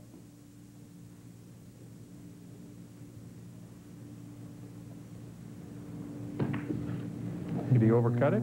Oh, he made it. Thought for a moment he had overcut that shot. It was scary. I'm sure his heart was beating a bit, but he left himself in good shape. And he doesn't have a pocket for the 6 ball. What Tony's going to do, notice how thin he cuts the 4 ball here. Just catches the corner of the side pocket, rims the hole, and goes in. Very lucky. But he's got a nice situation here. The 5 ball straight in the side pocket. And all he's going to have to do is stop the cue ball or even draw it back an inch or so and play a kiss shot on the 9 ball. He'll play the cue ball. That's what he's looking at right now. The cue ball off the 6 ball and try to pocket the 9 ball. And he'll play his safety at the same time. Right. So if it doesn't work out, he'll still leave himself in good shape. Well, if he misses the 9 ball, if you notice, let's see what he does, but if you notice, what I predict he's going to do is carom the cue ball off the 6 ball and put the 6 ball back down table, as so, and leave the cue ball behind the 8 ball. So if he misses the 9 ball, Mike won't have a shot anyway. Here comes the carom. 9 ball goes, and that's the game. Exactly what I said he would do. 8-5 now, and 5 straight games won by Tony Ellen. Hurricane Tony is blowing him away right now. Notice the cue ball, it stops right there behind the 8 ball, so if he missed the 9, he would have left him safe. A commanding lead, if there is such a thing, for Tony Ellen over Mike Siegel. It's 8-5. 2 outstanding professionals locked up here. Tony Ellen with a very strong showing, but now it is Mike Siegel trying to get back in it here in game number 14. He's got a nice table set up here. 4 balls by the side pocket. He'll just pocket the 3 ball in the corner and come out for the 4 ball. Wants an angle on the 4 ball to get on the 5 ball next. So he'll come up a little higher on the 4. Perfect. Of course, the one thing that we have seen during this match, as opposed to the one against Johnny Archer in the other semifinal, is he's made a few mistakes that are uncharacteristic of his type of play.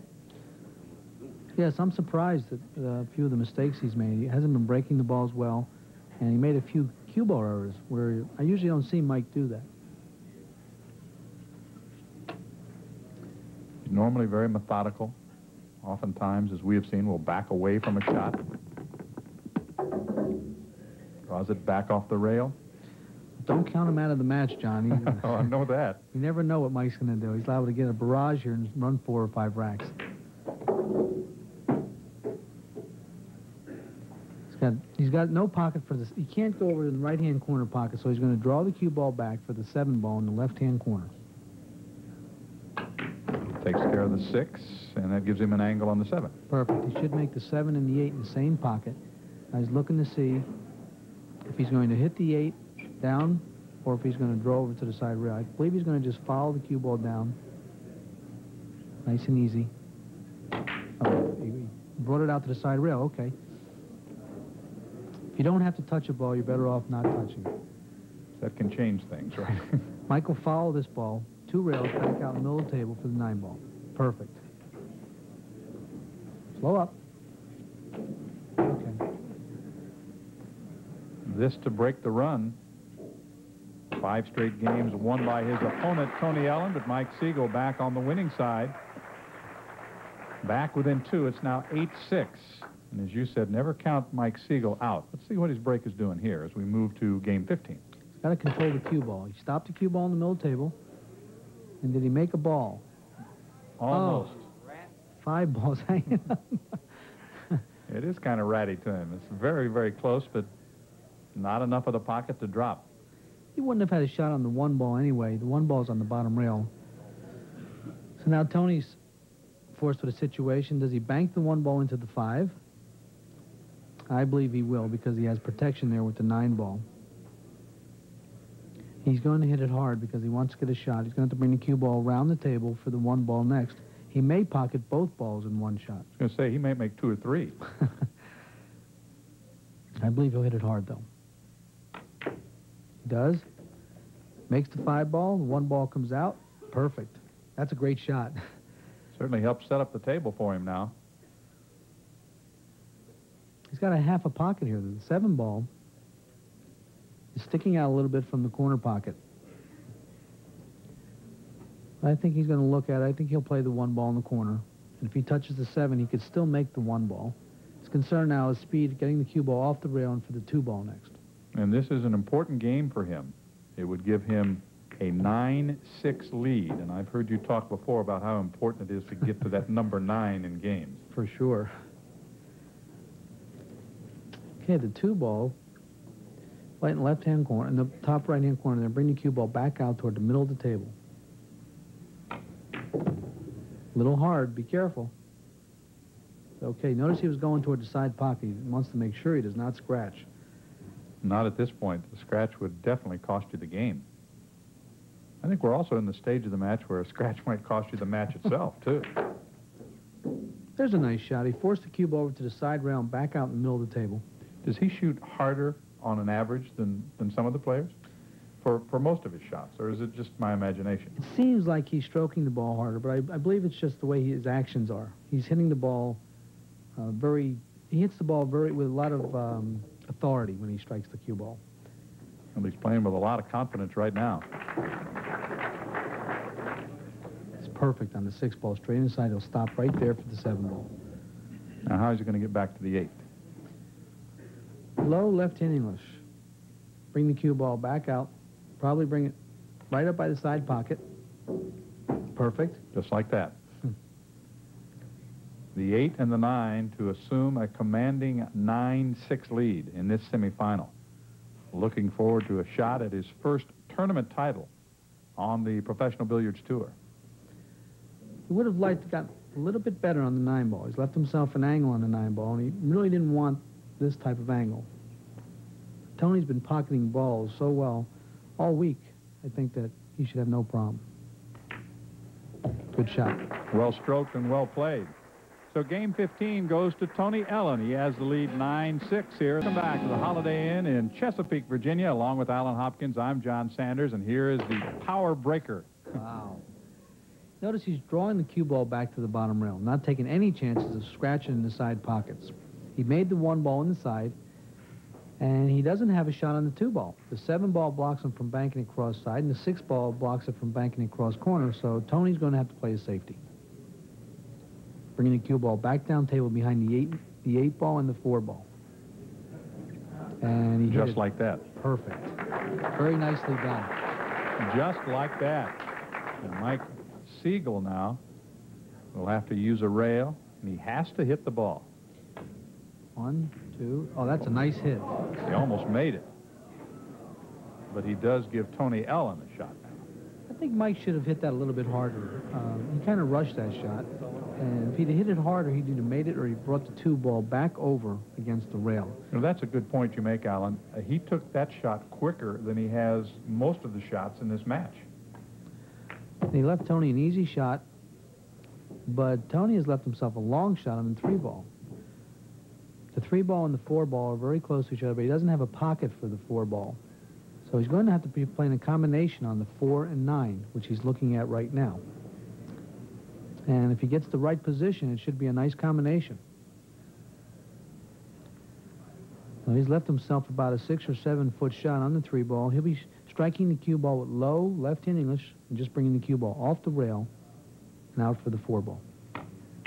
A little bit too hard he's hit that. Now, does that eliminate the possibility of the combo here? Well, he may play the 8 ball now. He may play the 4 ball into the 8 ball and try to make the 9 and the 8 on one shot.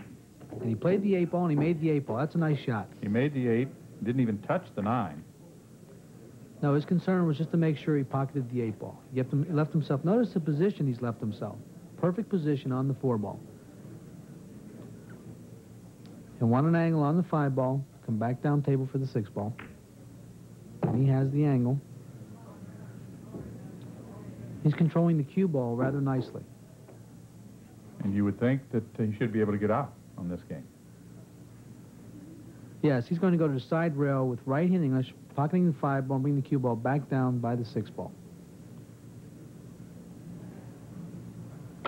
Oh, he drew it back. Wow. Well, whether he used the rail or simply used the draw, it worked out well. He felt more comfortable drawing the cue ball. A lot of the pros draw the ball more than any other shot because you can control the cue ball a lot better drawing it. I think Mike Siegel knows that he's in some trouble now. Tony wins this game, he's got big problems. We're giving a commanding 10-6 lead. It's a race to 11, remember? And Tony Allen trying to move to the final for the first time ever on the Pro Billiards Tour. And he's left himself not an easy shot, but he's going to go and wipe his hands. And think about it for just a moment. This is not an easy shot. Of course, the thing that makes it tougher is he's got a distance to go. Had he been able to draw the ball farther down the table, that would have made it a lot easier. He got 2 straight in on the 7, so he had to just pocket the 7 inside and leave himself a tough shot. But one thing's important, at least he's shooting at the 9. That's right. He gives himself a chance to win. Nice shot. Nicely done. So Tony Allen has taken a commanding lead in this second semifinal, trying to move on to the championship match. It's now 10-6. Allen leads Siegel.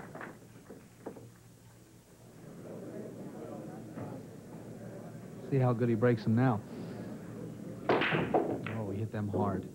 2, 3. 2, 3. It's not unusual to see him make 2 or 3. This is an unbelievable break right here. He made 3 balls, and he's got the cue ball down table with the 1 ball. And you heard a murmur go through the crowd, too. They realized what kind of a break that was. That's the kind of break that wins matches. He's going to pocket the 1 ball, I believe, and come 2 rails back over in the middle of the table for the 3 ball in the same pocket. I believe that's how he'll play the shot. 1, 2, perfect. Perfect. He's very confident. Play the 3 ball and come back out in the middle of the table for the 4 ball. Might be starting to sense victory here. Oh, the 4 ball's gone. It's the 6 ball next. I thought the 7 ball was the 4 ball. Wow, well, remember, he cleaned out about half the balls on the break. He's got a very nice layout here. Beautiful soft touch there. He'll draw the cue ball back for the 8 ball in the same pocket. I wonder if Mike Siegel has started to rack his cue yet. He can't unscrew his cue yet, but I think he knows that it's over. And this is what remains, and you see the reaction already starting. There's nothing that Mike Siegel can do about it. He is not going to win a 4th U.S. Open 9-ball championship because he has been defeated here by Tony Allen. Allen played so very well, and he wins the match. Immediately goes for congratulations. That's the final. It was Allen all the way, 11-6 over the 3-time champion, Mike Siegel. He'll be in the final. The final is 11-6. That means Mike Siegel is eliminated, and Tony Ellen will advance to the final to take on Earl Strickland. Right now, Alan Hopkins is going to talk to both players. Let's start, first of all, with Mike Siegel. Okay, Mike, it seems like the only one you have a problem with in this tournament is Tony Ellen. I know. The score was 5-5. You had ball in hand on the 1 ball, and you got behind the 5 ball. What was the problem for that? What was the reason? Well, when I tried to play for the 2, I didn't want to get out in the center of the table where I had too much of an angle. So I tried. I really thought I had an easy shot. Hit the 1 with just a little bit of right English and go inside the 5. Even if I kick it away from the rail, I got an easy shot. I just can't believe what I did. I mean, I ate something before I played, and I got a little lackadaisical. But, you know, Tony played great. From that point on, I don't think I pocketed another ball. So, I mean, you know, there's not too much I can do about it. You made a nice jump shot over the 5, but then you hit the 2 directly on and you went off the table, and from there it was downhill. Yeah, I never had a chance. I mean, well, it's the break. I mean, I started today, when I played my match with Archer, I was breaking from the right side. I was making balls in the break. And here, I think I made balls 1 time. It's a little discouraging when I know I can only win 1 game at a time, and my opponent's making 2 balls in a break every time. But, you know, I played good in this tournament, and I'm happy where I finished, really.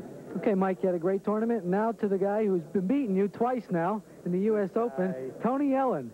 Tony, you went out, you ran 3 racks and out, you went ahead, it was 8-5, and then you ran 3 racks and let him back to the table. Did you want to let him back to the table, or did you want to get... No. I just felt the momentum coming my way, and I wanted to keep it, and I just felt real good. And the balls just happened to roll my way where I could do something.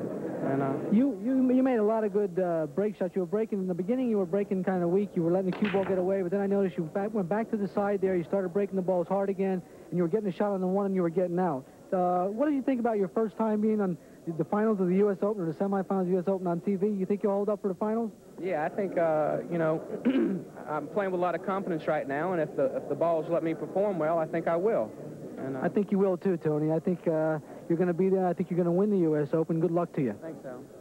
All right, thank you very much, Alan. 11-6 is the final, and the final match is set now. We know it's going to be Tony Ellen taking on Earl Strickland. From the Holiday Inn in Chesapeake, Virginia, ESPN presents the 1993 U.S. Open 9-ball championship. We have reached the final round. Earl Strickland looking for his 3rd U.S. Open title, and Tony Ellen, the other finalist, appearing in the final for the first time ever on the Pro Billiards Tour. Welcome to Virginia, along with Alan Hopkins. I'm John Sanders. Earl Strickland and Tony Ellen. Earl Strickland coming from the winner's side. That means he's had a good week. Sure has. He's playing great. Earl's always the guy to beat. When he's breaking the balls, and he has one of the best breaks on the tour, if not the best, when he's breaking them, he's awfully tough to beat because he makes 2 or 3 balls, and he keeps the cue ball with the 1 ball. And I guess the surprising run of Tony Ellen has continued. He got past Mike Siegel, moved his way out of the loser's bracket, and into the championship. Even though it's Tony's first final on the Pro Tour, Tony could win very easily. He's playing great. He's breaking the balls extra hard, and he's getting out when he has a shot. He's going to be very tough to beat. It is a race to 11. Our final match from here in Chesapeake, Virginia. The winner will be the 1993 U.S. Open 9-ball champion. Set for the lag for the opening break of this final match of the 1993 U.S. Open 9-ball championship. You're looking at Earl Strickland. In the red and in the blue, it's Tony Ellen. Looks like it's going to be a close lag. We're going to get the referee out of the way. Ellen has won the lag for the opening break from Charleston, South Carolina. Hurricane Tony, and he played so well in defeating an earlier opponent, Mike Siegel. Breaking the balls really hard. Notice the cue ball in the center of the table again.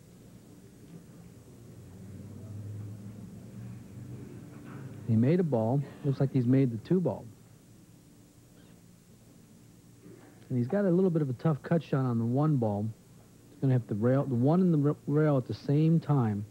Come back across the table for the 3 ball. Make sure that this hugs the rail all the way down. Beautiful. It's a great shot. He's got the cue ball a little bit farther than he wanted to be, though. Cue ball went forward a little bit. I don't think he wanted it to go forward. But if he makes the 3, he'll pop the cue ball back out in the middle of the table, go into the side rail, and back out and take a cut on the 4 ball. That's a great shot right there. What makes it so difficult, John? You have to hit it hard, and if you touch the rail, hitting it hard, the ball will bobble out of the pocket, and he'll miss the ball. But he hit it perfectly right in the pocket. Got a nice layout now. He'll come down for a combination on the 5 and 6, it looks like. He's been playing so well all week long. First time he's ever made it to the final. A chance to win his first professional tournament. Oh, he's going to play it differently. He's going to come down and try to hit the 6. That's a great shot right there. Turned out perfect.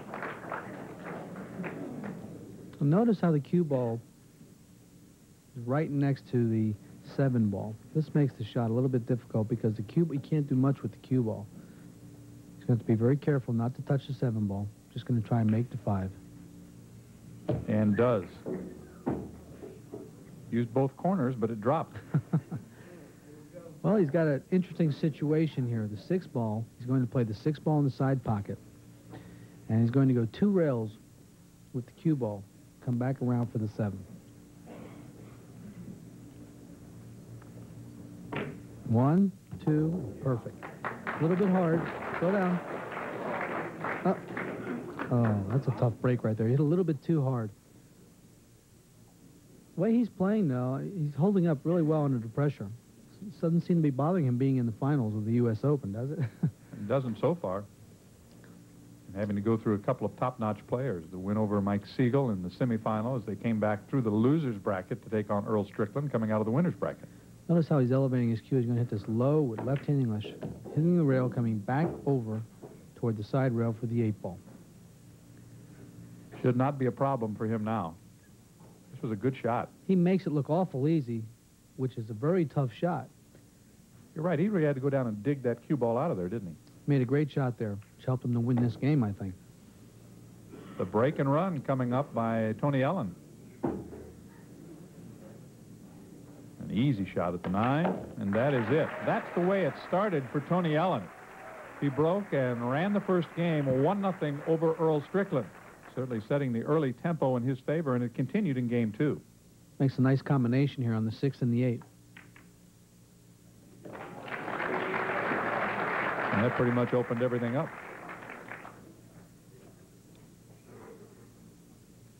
It's a perfect 6 right into the 8 ball, perfect angle. 6 ball stays there for his next shot. And I think a lot of amateurs think that when you do combo shots, you have to blast the balls. You really don't. He used good touch on that. Only the 9. And he continued to dominate the early portion of this match, going up 2-0. But there was more to come for the young man from South Carolina, and that kind of play keeping Earl Strickland from getting a chance to take any shots at all. Here he's playing a safety, putting the 3 ball near the 9, bringing the cue ball back down table so that the 8 ball and the 7 ball are in the way of the path of the 3 ball. So now we get a chance to see the second-ranked player on the tour. Always intense Earl Strickland from Greensboro, North Carolina. You sit and wait for a long time, then you look at this. Earl's going to either go to the back rail and kick up and try to hit the 3. He has to be careful he doesn't touch the 9 first. Bringing the cue ball back down table by the corner there, trying to leave a safety. Or he can go to the side rail, kick 1 rail, and hit the 3 ball. Maybe get lucky and hit the 9. Maybe put the cue ball behind the 9 ball, leaving it safe. It's like he's decided on your first option, though. He hit the 9 first. Remember I said, be careful you hit the 9, and you hit the 9 first, and that'll cost him. That's going to be costly right there because now Tony's going to get ball in hand. He's already 2 games ahead. Got a lot of confidence, and he's going to run the table. That's exactly what he did. So the foul and the ball in hand giving the early advantage to the underdog. And I think Tony Ellen knows he comes in as the underdog against Earl Strickland, but a great start. He wins the first 3 games of the final match. We'll be back. Along with Alan Hopkins, I'm John Sanders, and what a great start, Alan, for Tony Ellen. He's got the break for game 4, and he's won the first 3. He's really breaking the balls great. He's hitting them hard, controlling the cue ball, making a ball and getting a shot. And every time Earl gets to the table, he doesn't have anything. He really hit those hard again. And he didn't make a ball this time. And that's unusual for him. We've seen him make 2 and 3 balls on a regular basis. What kind of a table did he leave for Earl? He left Earl a combination shot. Earl's going to have to cut the 1 ball thin and try to make the 3 ball. Not an easy shot. He'll be coming back out in the middle of the table, trying to get a shot at the 1 next. He should pocket the 3, and then the 1 should stay down there for him. Look out. Okay. Almost came up a bit short. And did he leave himself too tight? Does this make this shot tougher now? No, he's okay. He's got a little bit of an angle. He's got some space. He can maneuver the cue ball a little bit. He should be okay. Made a nice shot on the 3-ball. Earl is trying to get started, down 3-0.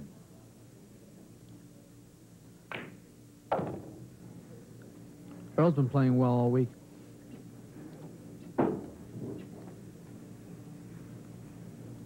He'll pocket the 2-ball in the corner, bring the cue ball back over to the side rail and back out for the 4-ball. Perfect. Right along the lines that you suggested on the telestrator, and it's Tony Ellen's turn to sit and suffer. If you notice, Earl likes to move the cue ball around the table a lot. He likes to take a full stroke at every shot.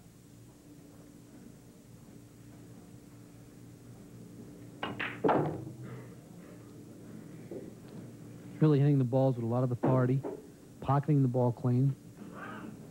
And always thinking 2 or 3 shots ahead. Yes, he's right now he's thinking about the 7-ball. Going to pocket the 5-ball. He has to play just the right position so that he can get on the 7 next. Playing for a combination.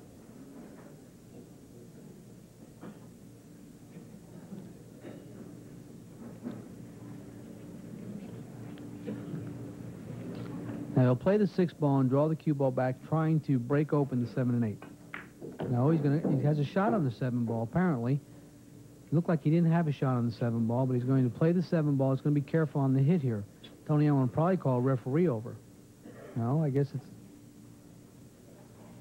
Does he have enough room? The path of the 8-ball is what you got to watch out for. He hit it perfect. Beautifully done. There was no margin for error there. He made it. He's in great shape now for the 8 and the 9. And Earl Strickland, here at the Holiday Inn in Chesapeake, Virginia, gets on the board. Takes game 4. It's now a 3-1 lead for Tony Allen. And Earl Strickland, by winning the 4th game, now gets the break. And let's see what he can do here in game 5. He also has an explosive break. Watch how hard he hits the balls. Brings the cue ball back down table. And he made the 7-ball. He brought the cue ball back down table, but the 1-ball hit the side pocket and didn't go down table with the cue ball. So he's left himself a long shot on the 1 in the corner pocket. Earl loves long shots. He'll be coming over to the side rail and back out for the 2-ball in the corner. Not an easy shot. Stalking the table a little bit. Low left-hand English. Great shot. Hit a little bit hard, but it'll be okay. Now notice the 3 and 9. He makes the 2-ball, should be able to set himself up for a combination on the 3 and 9. It's a rather delicate, tight cut, though, on the 2-ball. He's going to have to hit it very thin. You're the master of that shot.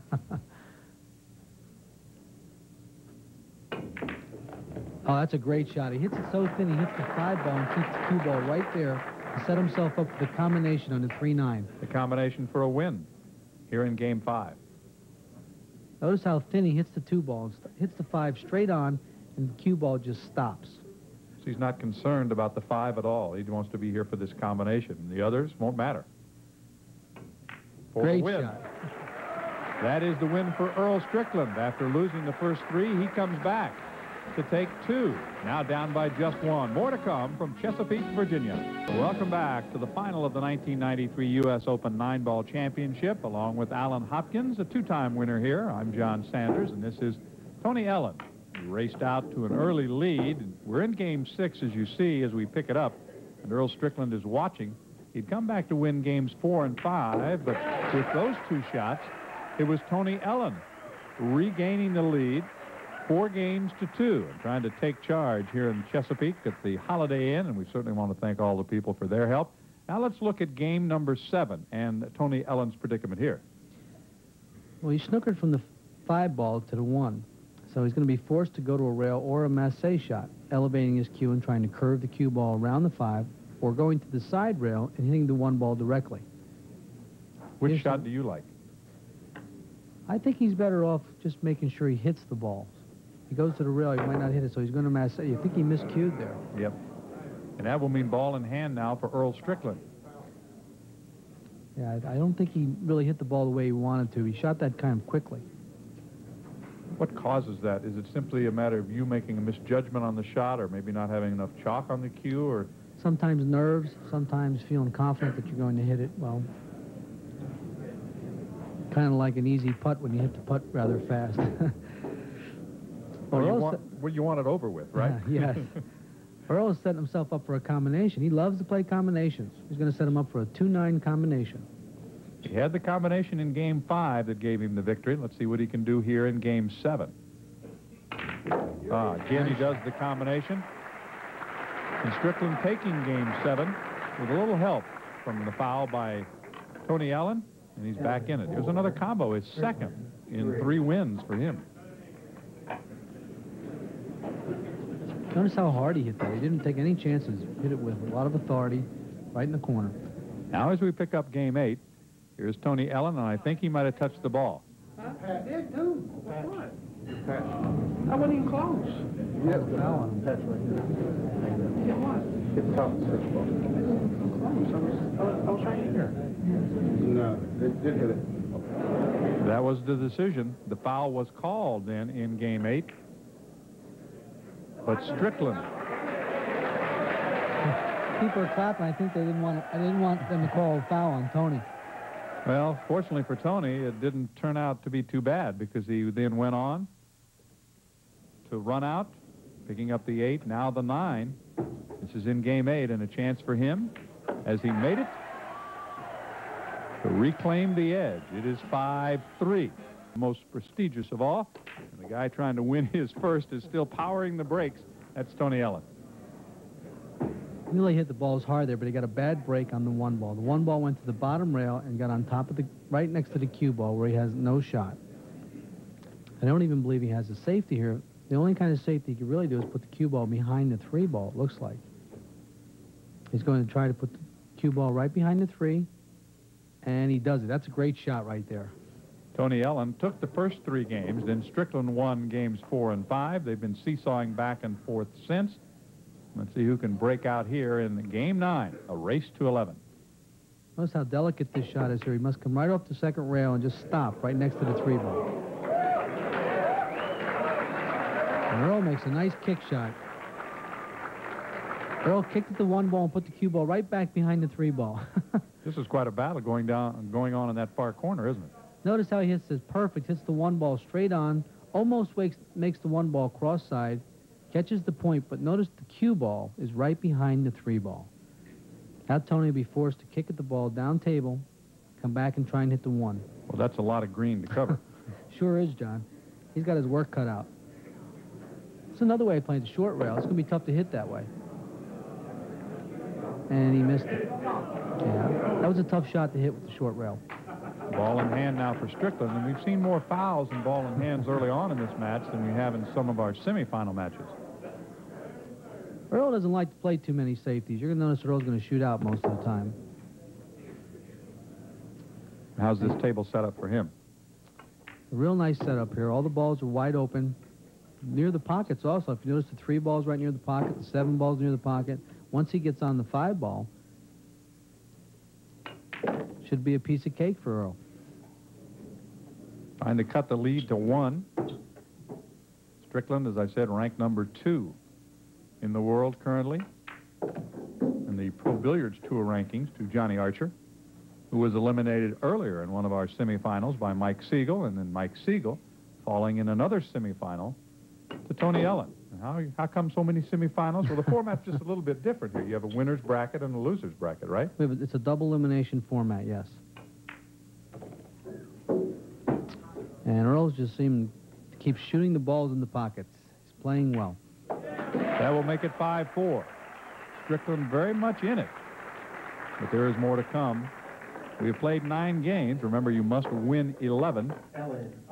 Now, we move on now to game number 10. Tough shot. He's going to play a safety here. And he actually looks like he's left Tony a shot. And he did leave Tony a shot. This is toward the end now of game 10. And Tony working on the 8, then the 9, trying to go back up 6-4.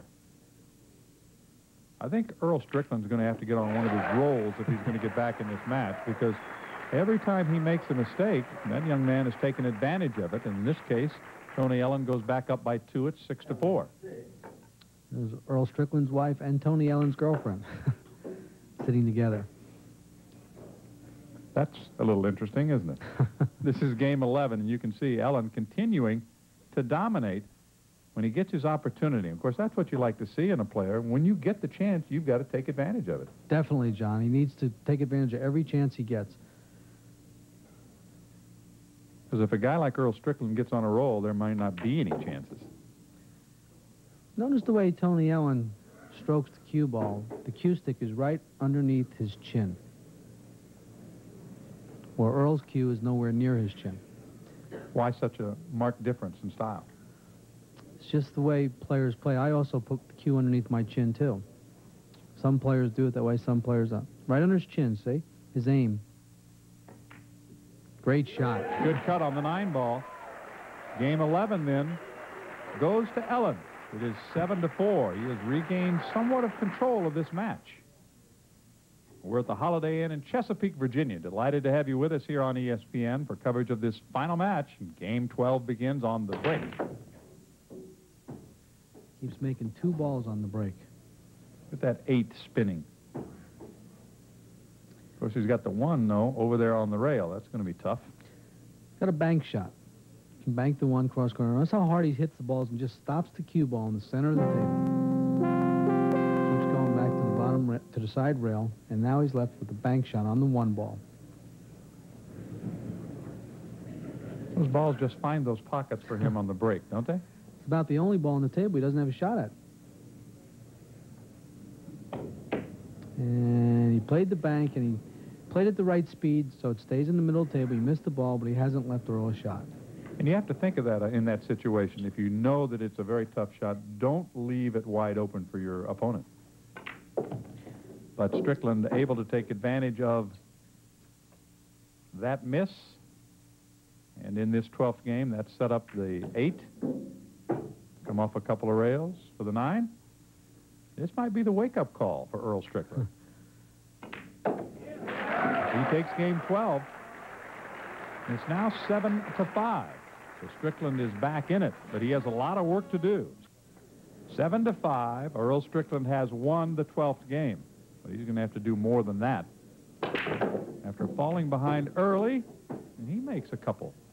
2 balls on the break and a shot on the 1, John. That's exactly what the doctor ordered for Earl Strickland. Well, the 2 ball is on the bottom of the table, but if he makes the 1, he should have position for the 2 ball. I believe he'll cut the 1 ball in the corner and come back and forth for the 2 ball. Earl likes to bank balls, too, so he may bank this. He'd be banking it cross corner, bringing the cue ball down table. If he banks it, does he come off the rail or does he pull it back? If he draws the cue ball, he'll bring it down right about in the area there for the 2 ball. I think he's going to play it that way. Very delicate shot because its cue ball control is very important. He banked it. He missed it. His cue ball control was perfect, though. He's in great shape for the 2, but the 1 is still on the table. So let's see what Tony Ellen can do now that he has the chance. It's a tough shot. Cue ball control is very important. He just made sure that he had a shot at the 2 ball. He just cinched the 1 ball and come out in the middle of the table. Smart shot. Even though it's a long shot, at least he has the good angle at the ball. It's definitely a smart shot, especially with a 3-game lead, to make sure he's at the table and shooting. He's pocketing balls well. And he's put the 9 ball up by the 3 ball now. And he may play a kiss shot off the 9 ball with the 3 ball. Or he may just play the 3 ball right in the side pocket.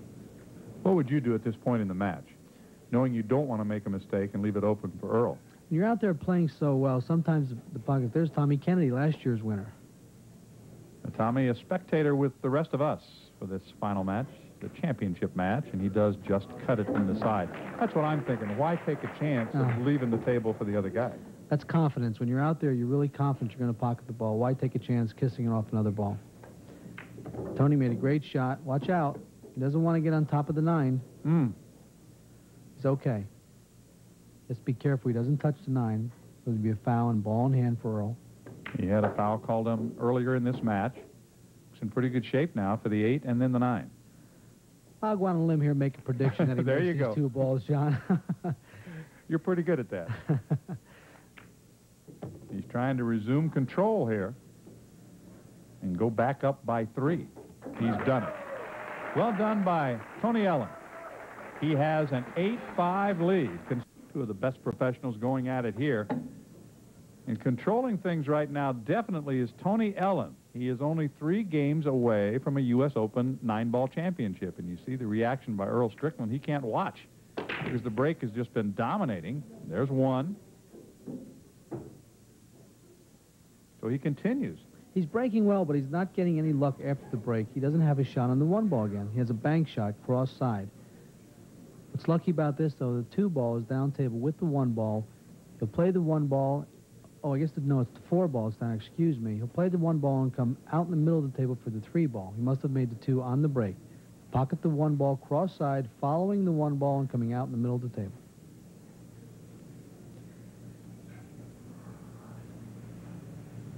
Every shot is so critical at this point now. This is what we're going to find out about the pressure. Boy, that was beautifully done. That's a great shot. That was right in the heart of the pocket. He has to be thinking about the U.S. Open title now. He's 3 games away. It looks like he's going to get this game here. I wonder if he's getting nervous, John. Doesn't look like it. He's really pocketing well. Up, look out. Oh. Did not want that. Behind the 5 ball. And a mistake like that can turn the whole match around. And He's he not knows happy. What are his options now?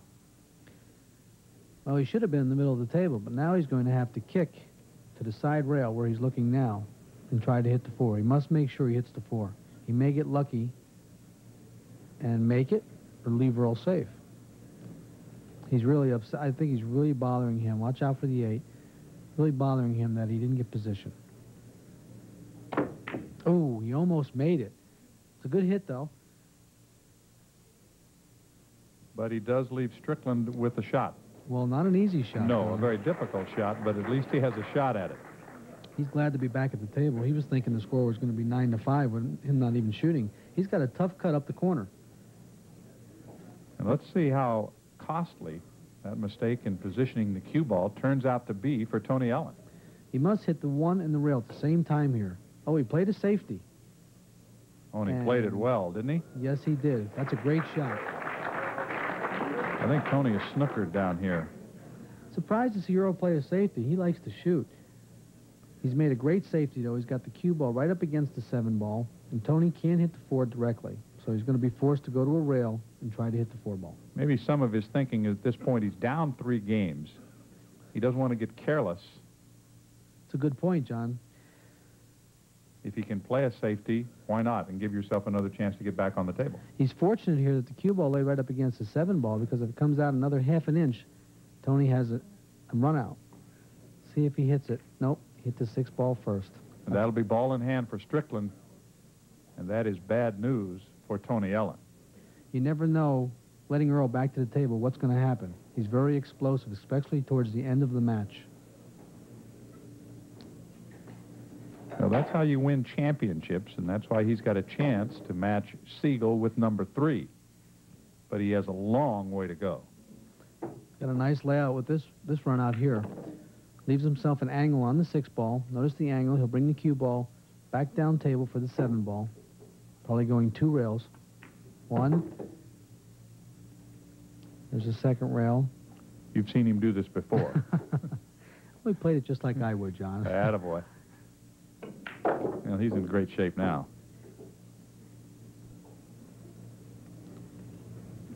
Send the 8 down in the far corner.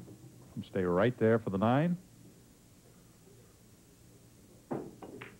That to wrap it up. There is life in Earl Strickland. He's within 2. It's 8-6. The Strickland comeback has begun. I guess the question is, can he continue now? What a big turnaround there, John. Instead of being 9-5, it's 8-6. I hope that doesn't bother Tony to the point where he won't be able to play now. Well, he won't be able to play for a while.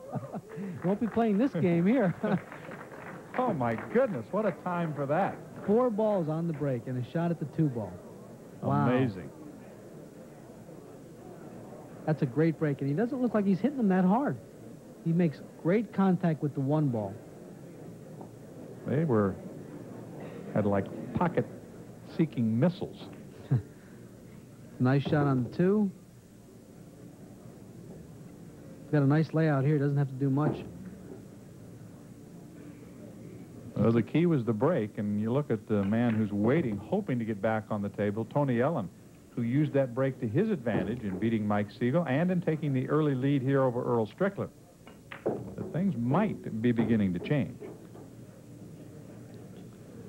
He's really playing well. He's stroking the balls, hitting them with authority into the pocket, moving the cue ball around. He moves the cue ball around a lot of times, but he doesn't even have to. I think he does it just to stay in stroke. This to get even closer. Now it's 8-7. Strickland, after making 4 balls on the break, gets out. He'll change now to the darker cue. That will be the one he'll use for what he hopes is another successful break. And at this point, Tony Ellen has got to start to worry a little bit. Tony's got to be a little concerned now about getting that 9th game. He had a chance to get it. He didn't get it. And now he hasn't had a chance to table again. Because Earl Strickland has played so well in winning games 14 and 15. If he can make it 3 in a row, we will be even at 8 in a race to 11. And it can turn so quickly. Well, he continues to make, he almost made about 3 there. He made the corner ball. He keeps making the corner ball. He's pocketed 2 balls. He's pocketed 1 ball, actually. He made the corner ball only. The concern here is the 2 ball and the 1 ball. The 1 ball is going to play in the corner pocket and bring the cue ball back down table, going to the side rail with low right-hand English, and bringing the cue ball back down table for the 2 ball. Wow.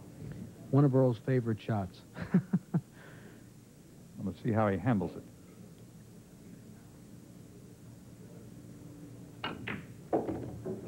Rather easily. Didn't go all the way to the rail, stopped just short of it, but that's the kind of shot that can help open up a table. Pro Billiards Tour. Trying for his first tournament championship on the Pro Billiards Tour, but running into a snag in a guy by the name of Earl Strickland, who just won't let him back out. He's got a nice layout here. The 4, 5, and 6 are close together. You like them close together, but not too close together. Exactly. You got to have a pocket for them. And the rest of the table is set up very nicely. Want to make any predictions here? I predict he'll get out here. I think it's going to be a tie score, 8-8. His concern is the 7 ball. He wants to get on the 7 ball. He'll draw the cue ball back to the rail for the 7 ball, hitting it low. What is the feeling for a player now like Strickland, who was down? He was in trouble at 8-5. Then you get going all of a sudden. And it kind of puts you on another level, doesn't it? Like a second breath. And, of course, the reverse is true of Tony Ellen, who has seen a big lead evaporate. It is now 8-8. The winner needs 11. ESPN's coverage of the U.S. Open 9-ball championship continues now from the Holiday Inn here in Chesapeake, Virginia. I'm John Sanders, along with Alan Hopkins, and this is a man on a mission right now. Spins another one in. And also kept the cue ball from going in. Making 2 balls on the break. Has the 1 ball straight in the corner. It looks like it's straight in the corner. The 4 ball, he can just roll the cue ball up for the 4 ball. He's made the 2 ball and the 3 ball on the break.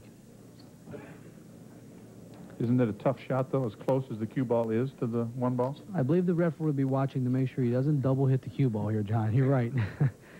He'll elevate his cue up in the air. And he's going to shoot down on the cue ball. Nice touch. Very nice. Nicely done there. Right in the center of the pocket.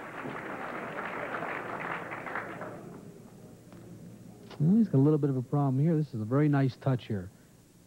Just hitting perfect in the center of the pocket. And the cue ball, notice the cue ball comes up off the rail a little bit also. Drawing the cue ball back for the 5. Look out. Don't go Look too out. far. Too far.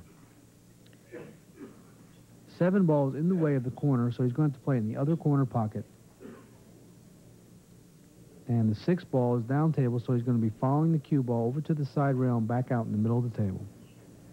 Not an easy task. No, it isn't. The 5 ball will go in the corner, and the cue ball is going to travel over to the side rail and back out in the middle of the table for a shot on the 6 ball. He should be in the center of the table when he's done. But the first order of business is to make the ball. This is a great angle, and that's a terrific shot. Oh. Really pocketing well.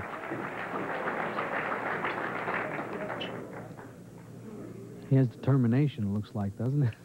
He hasn't blinked in about 3 games. He has. Although Tony seems rather cool sitting there. He looks like he's waiting for a shot. I bet he'd like to have that 4 ball over. I'll bet he would. Here comes Earl Strickland. Down for the 8 with the 9 waiting. Hit it a little bit too hard. He would like to have been a little straighter on the 8. A bit of a cut shot. Nice, very nice. And used enough of the rail to get himself in good position to run in the 9 and take the lead. Earl's playing great. He has done just that for the first time in this match. He is in front. It's 9-8. Strickland was down 8-5, and he's now up by 1. Notice how thin he hits the 8 ball. And the cue ball only goes a little bit off the rail for the 9 ball. Real nice touch.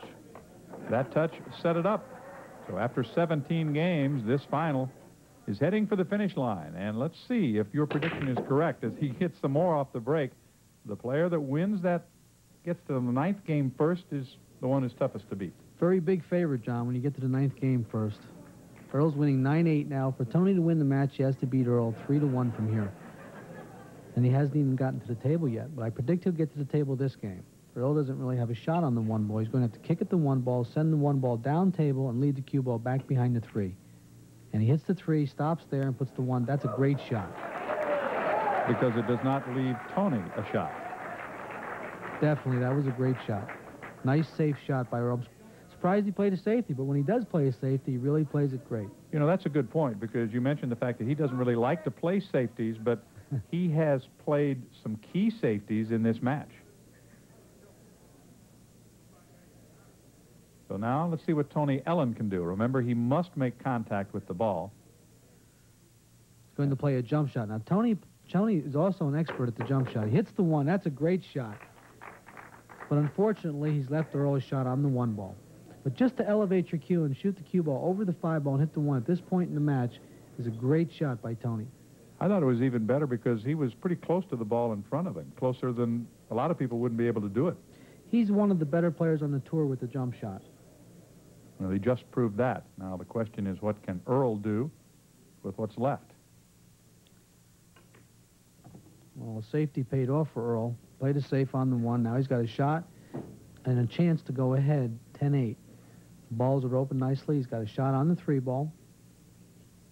Pocketed the 2 on the break. He'll bring the cue ball 2 rails around the table for the 4. Speed control is very nice. The center of the table. And always giving himself a little bit of an angle, enough of an angle that he can work off of that next shot. Angles help you to move the cue ball around. He'll go 2 rails again.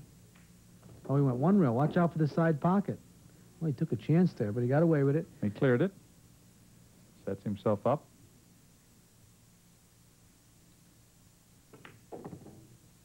Earl's really stroking well. He's got a very nice stroke, long, smooth stroke.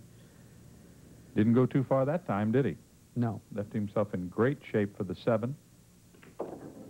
Excuse me, the 6. Still must work on the 7 and the 8. And it's tough. You sat there for a long time, and when you get back, you don't have a shot. It's a real tough break for Tony Allen, that 1 game. Since then, Earl has broke and ran out, or played a good safety and left Tony no chance at all. Perfect position on the 9 ball. This to go up 10-8 and move within 1 game of his 3rd U.S. Open 9-ball championship. Strickland very, very pleased with the way he's played, and why not? He's won 5 games in a row and has the lead. Can he finish it off? Watch out for the cue ball. Wow, there's Tony's chance. It is a chance for Tony Allen. and it's the first mistake that Earl Strickland has made in 6 games. He drew the cue ball on the break there and drew it down table right into the corner pocket. That could cost him the match. Tony's got cue ball in hand. You know, he'd been breaking so well, too. Watch, he draws the ball. He doesn't touch another ball, and the cue ball goes directly in the corner pocket. There's a break for Tony Allen, some daylight. Watch out. Okay. But Tony's left himself kind of funny right here. If he stops the cue ball, the 6 ball's in the way, so he's going to have to elevate his cue and draw the cue ball back for the 3 ball. This time in the match, John, is a very tough shot because of the score being 10-8. Got to be careful here. You don't bobble the pocket. You hit it directly in the pocket. The pressure is on because, he missed the shot. He knew that he had to get out or it might be over. He shot that kind of quickly, too, if you notice. We talked about that earlier in the match. Sometimes the shot you want to get over with, you do shoot too quickly. He just hits it over on the edge of the pocket a little too much because he's trying to draw the cue ball back. Causes him to miss the 2 ball. And I like it when they look at the pocket in disbelief that it didn't accept the ball. Well, Earl looks like he has a bank shot right here. Unless he can cut it right in. Oh, he got a good cut in. Okay. And I think Tony be very fortunate to get back to the table. Balls are spread out nicely. Earl's got his rhythm going. Just come back from being down 3 games.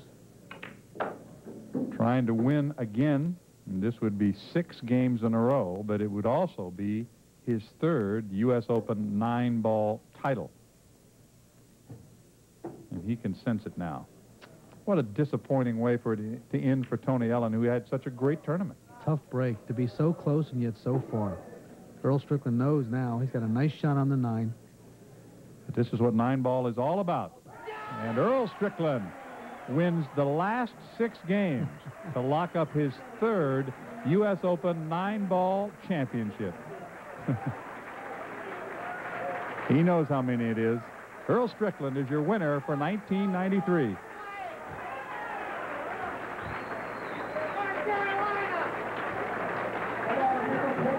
I think a victory salute for North Carolina over South Carolina, huh? He's definitely happy. He's the champion. 11-8 is the final. We'll be back to talk to the winner and the loser when we come back. 11-8 is the final. Tony Allen had the early lead, could not hang on. Let's check in with him now. Here's Alan Hopkins. Tony being ahead 8-5, and then Earl coming back and winning, getting ahead of you 10-8. Then you still got a chance to get to the table, and it came down to the 2-ball. And you seemed like you took your eye off the 2-ball or just missed it? Yeah, I just was looking at my position. I had picked a spot on the table where I wanted the cue ball, and I just more or less concentrated on that spot and took my eye off the 2-ball and just jarred it a little. I bet you felt real confident that if you could get out, you'd win the match. I felt like I was, I didn't think he was going to go back to the table, but that's pool, and, you know, that's the business. Well, you played great, and you're the runner-up, and congratulations. Thanks, Al. Now I'm going to talk to the champ, Earl Strickland. Earl, 1993 U.S. Open, 3-time U.S. Open champion. You were losing 8-5, and you came back and you won 6 in a row. How do you do it, Earl?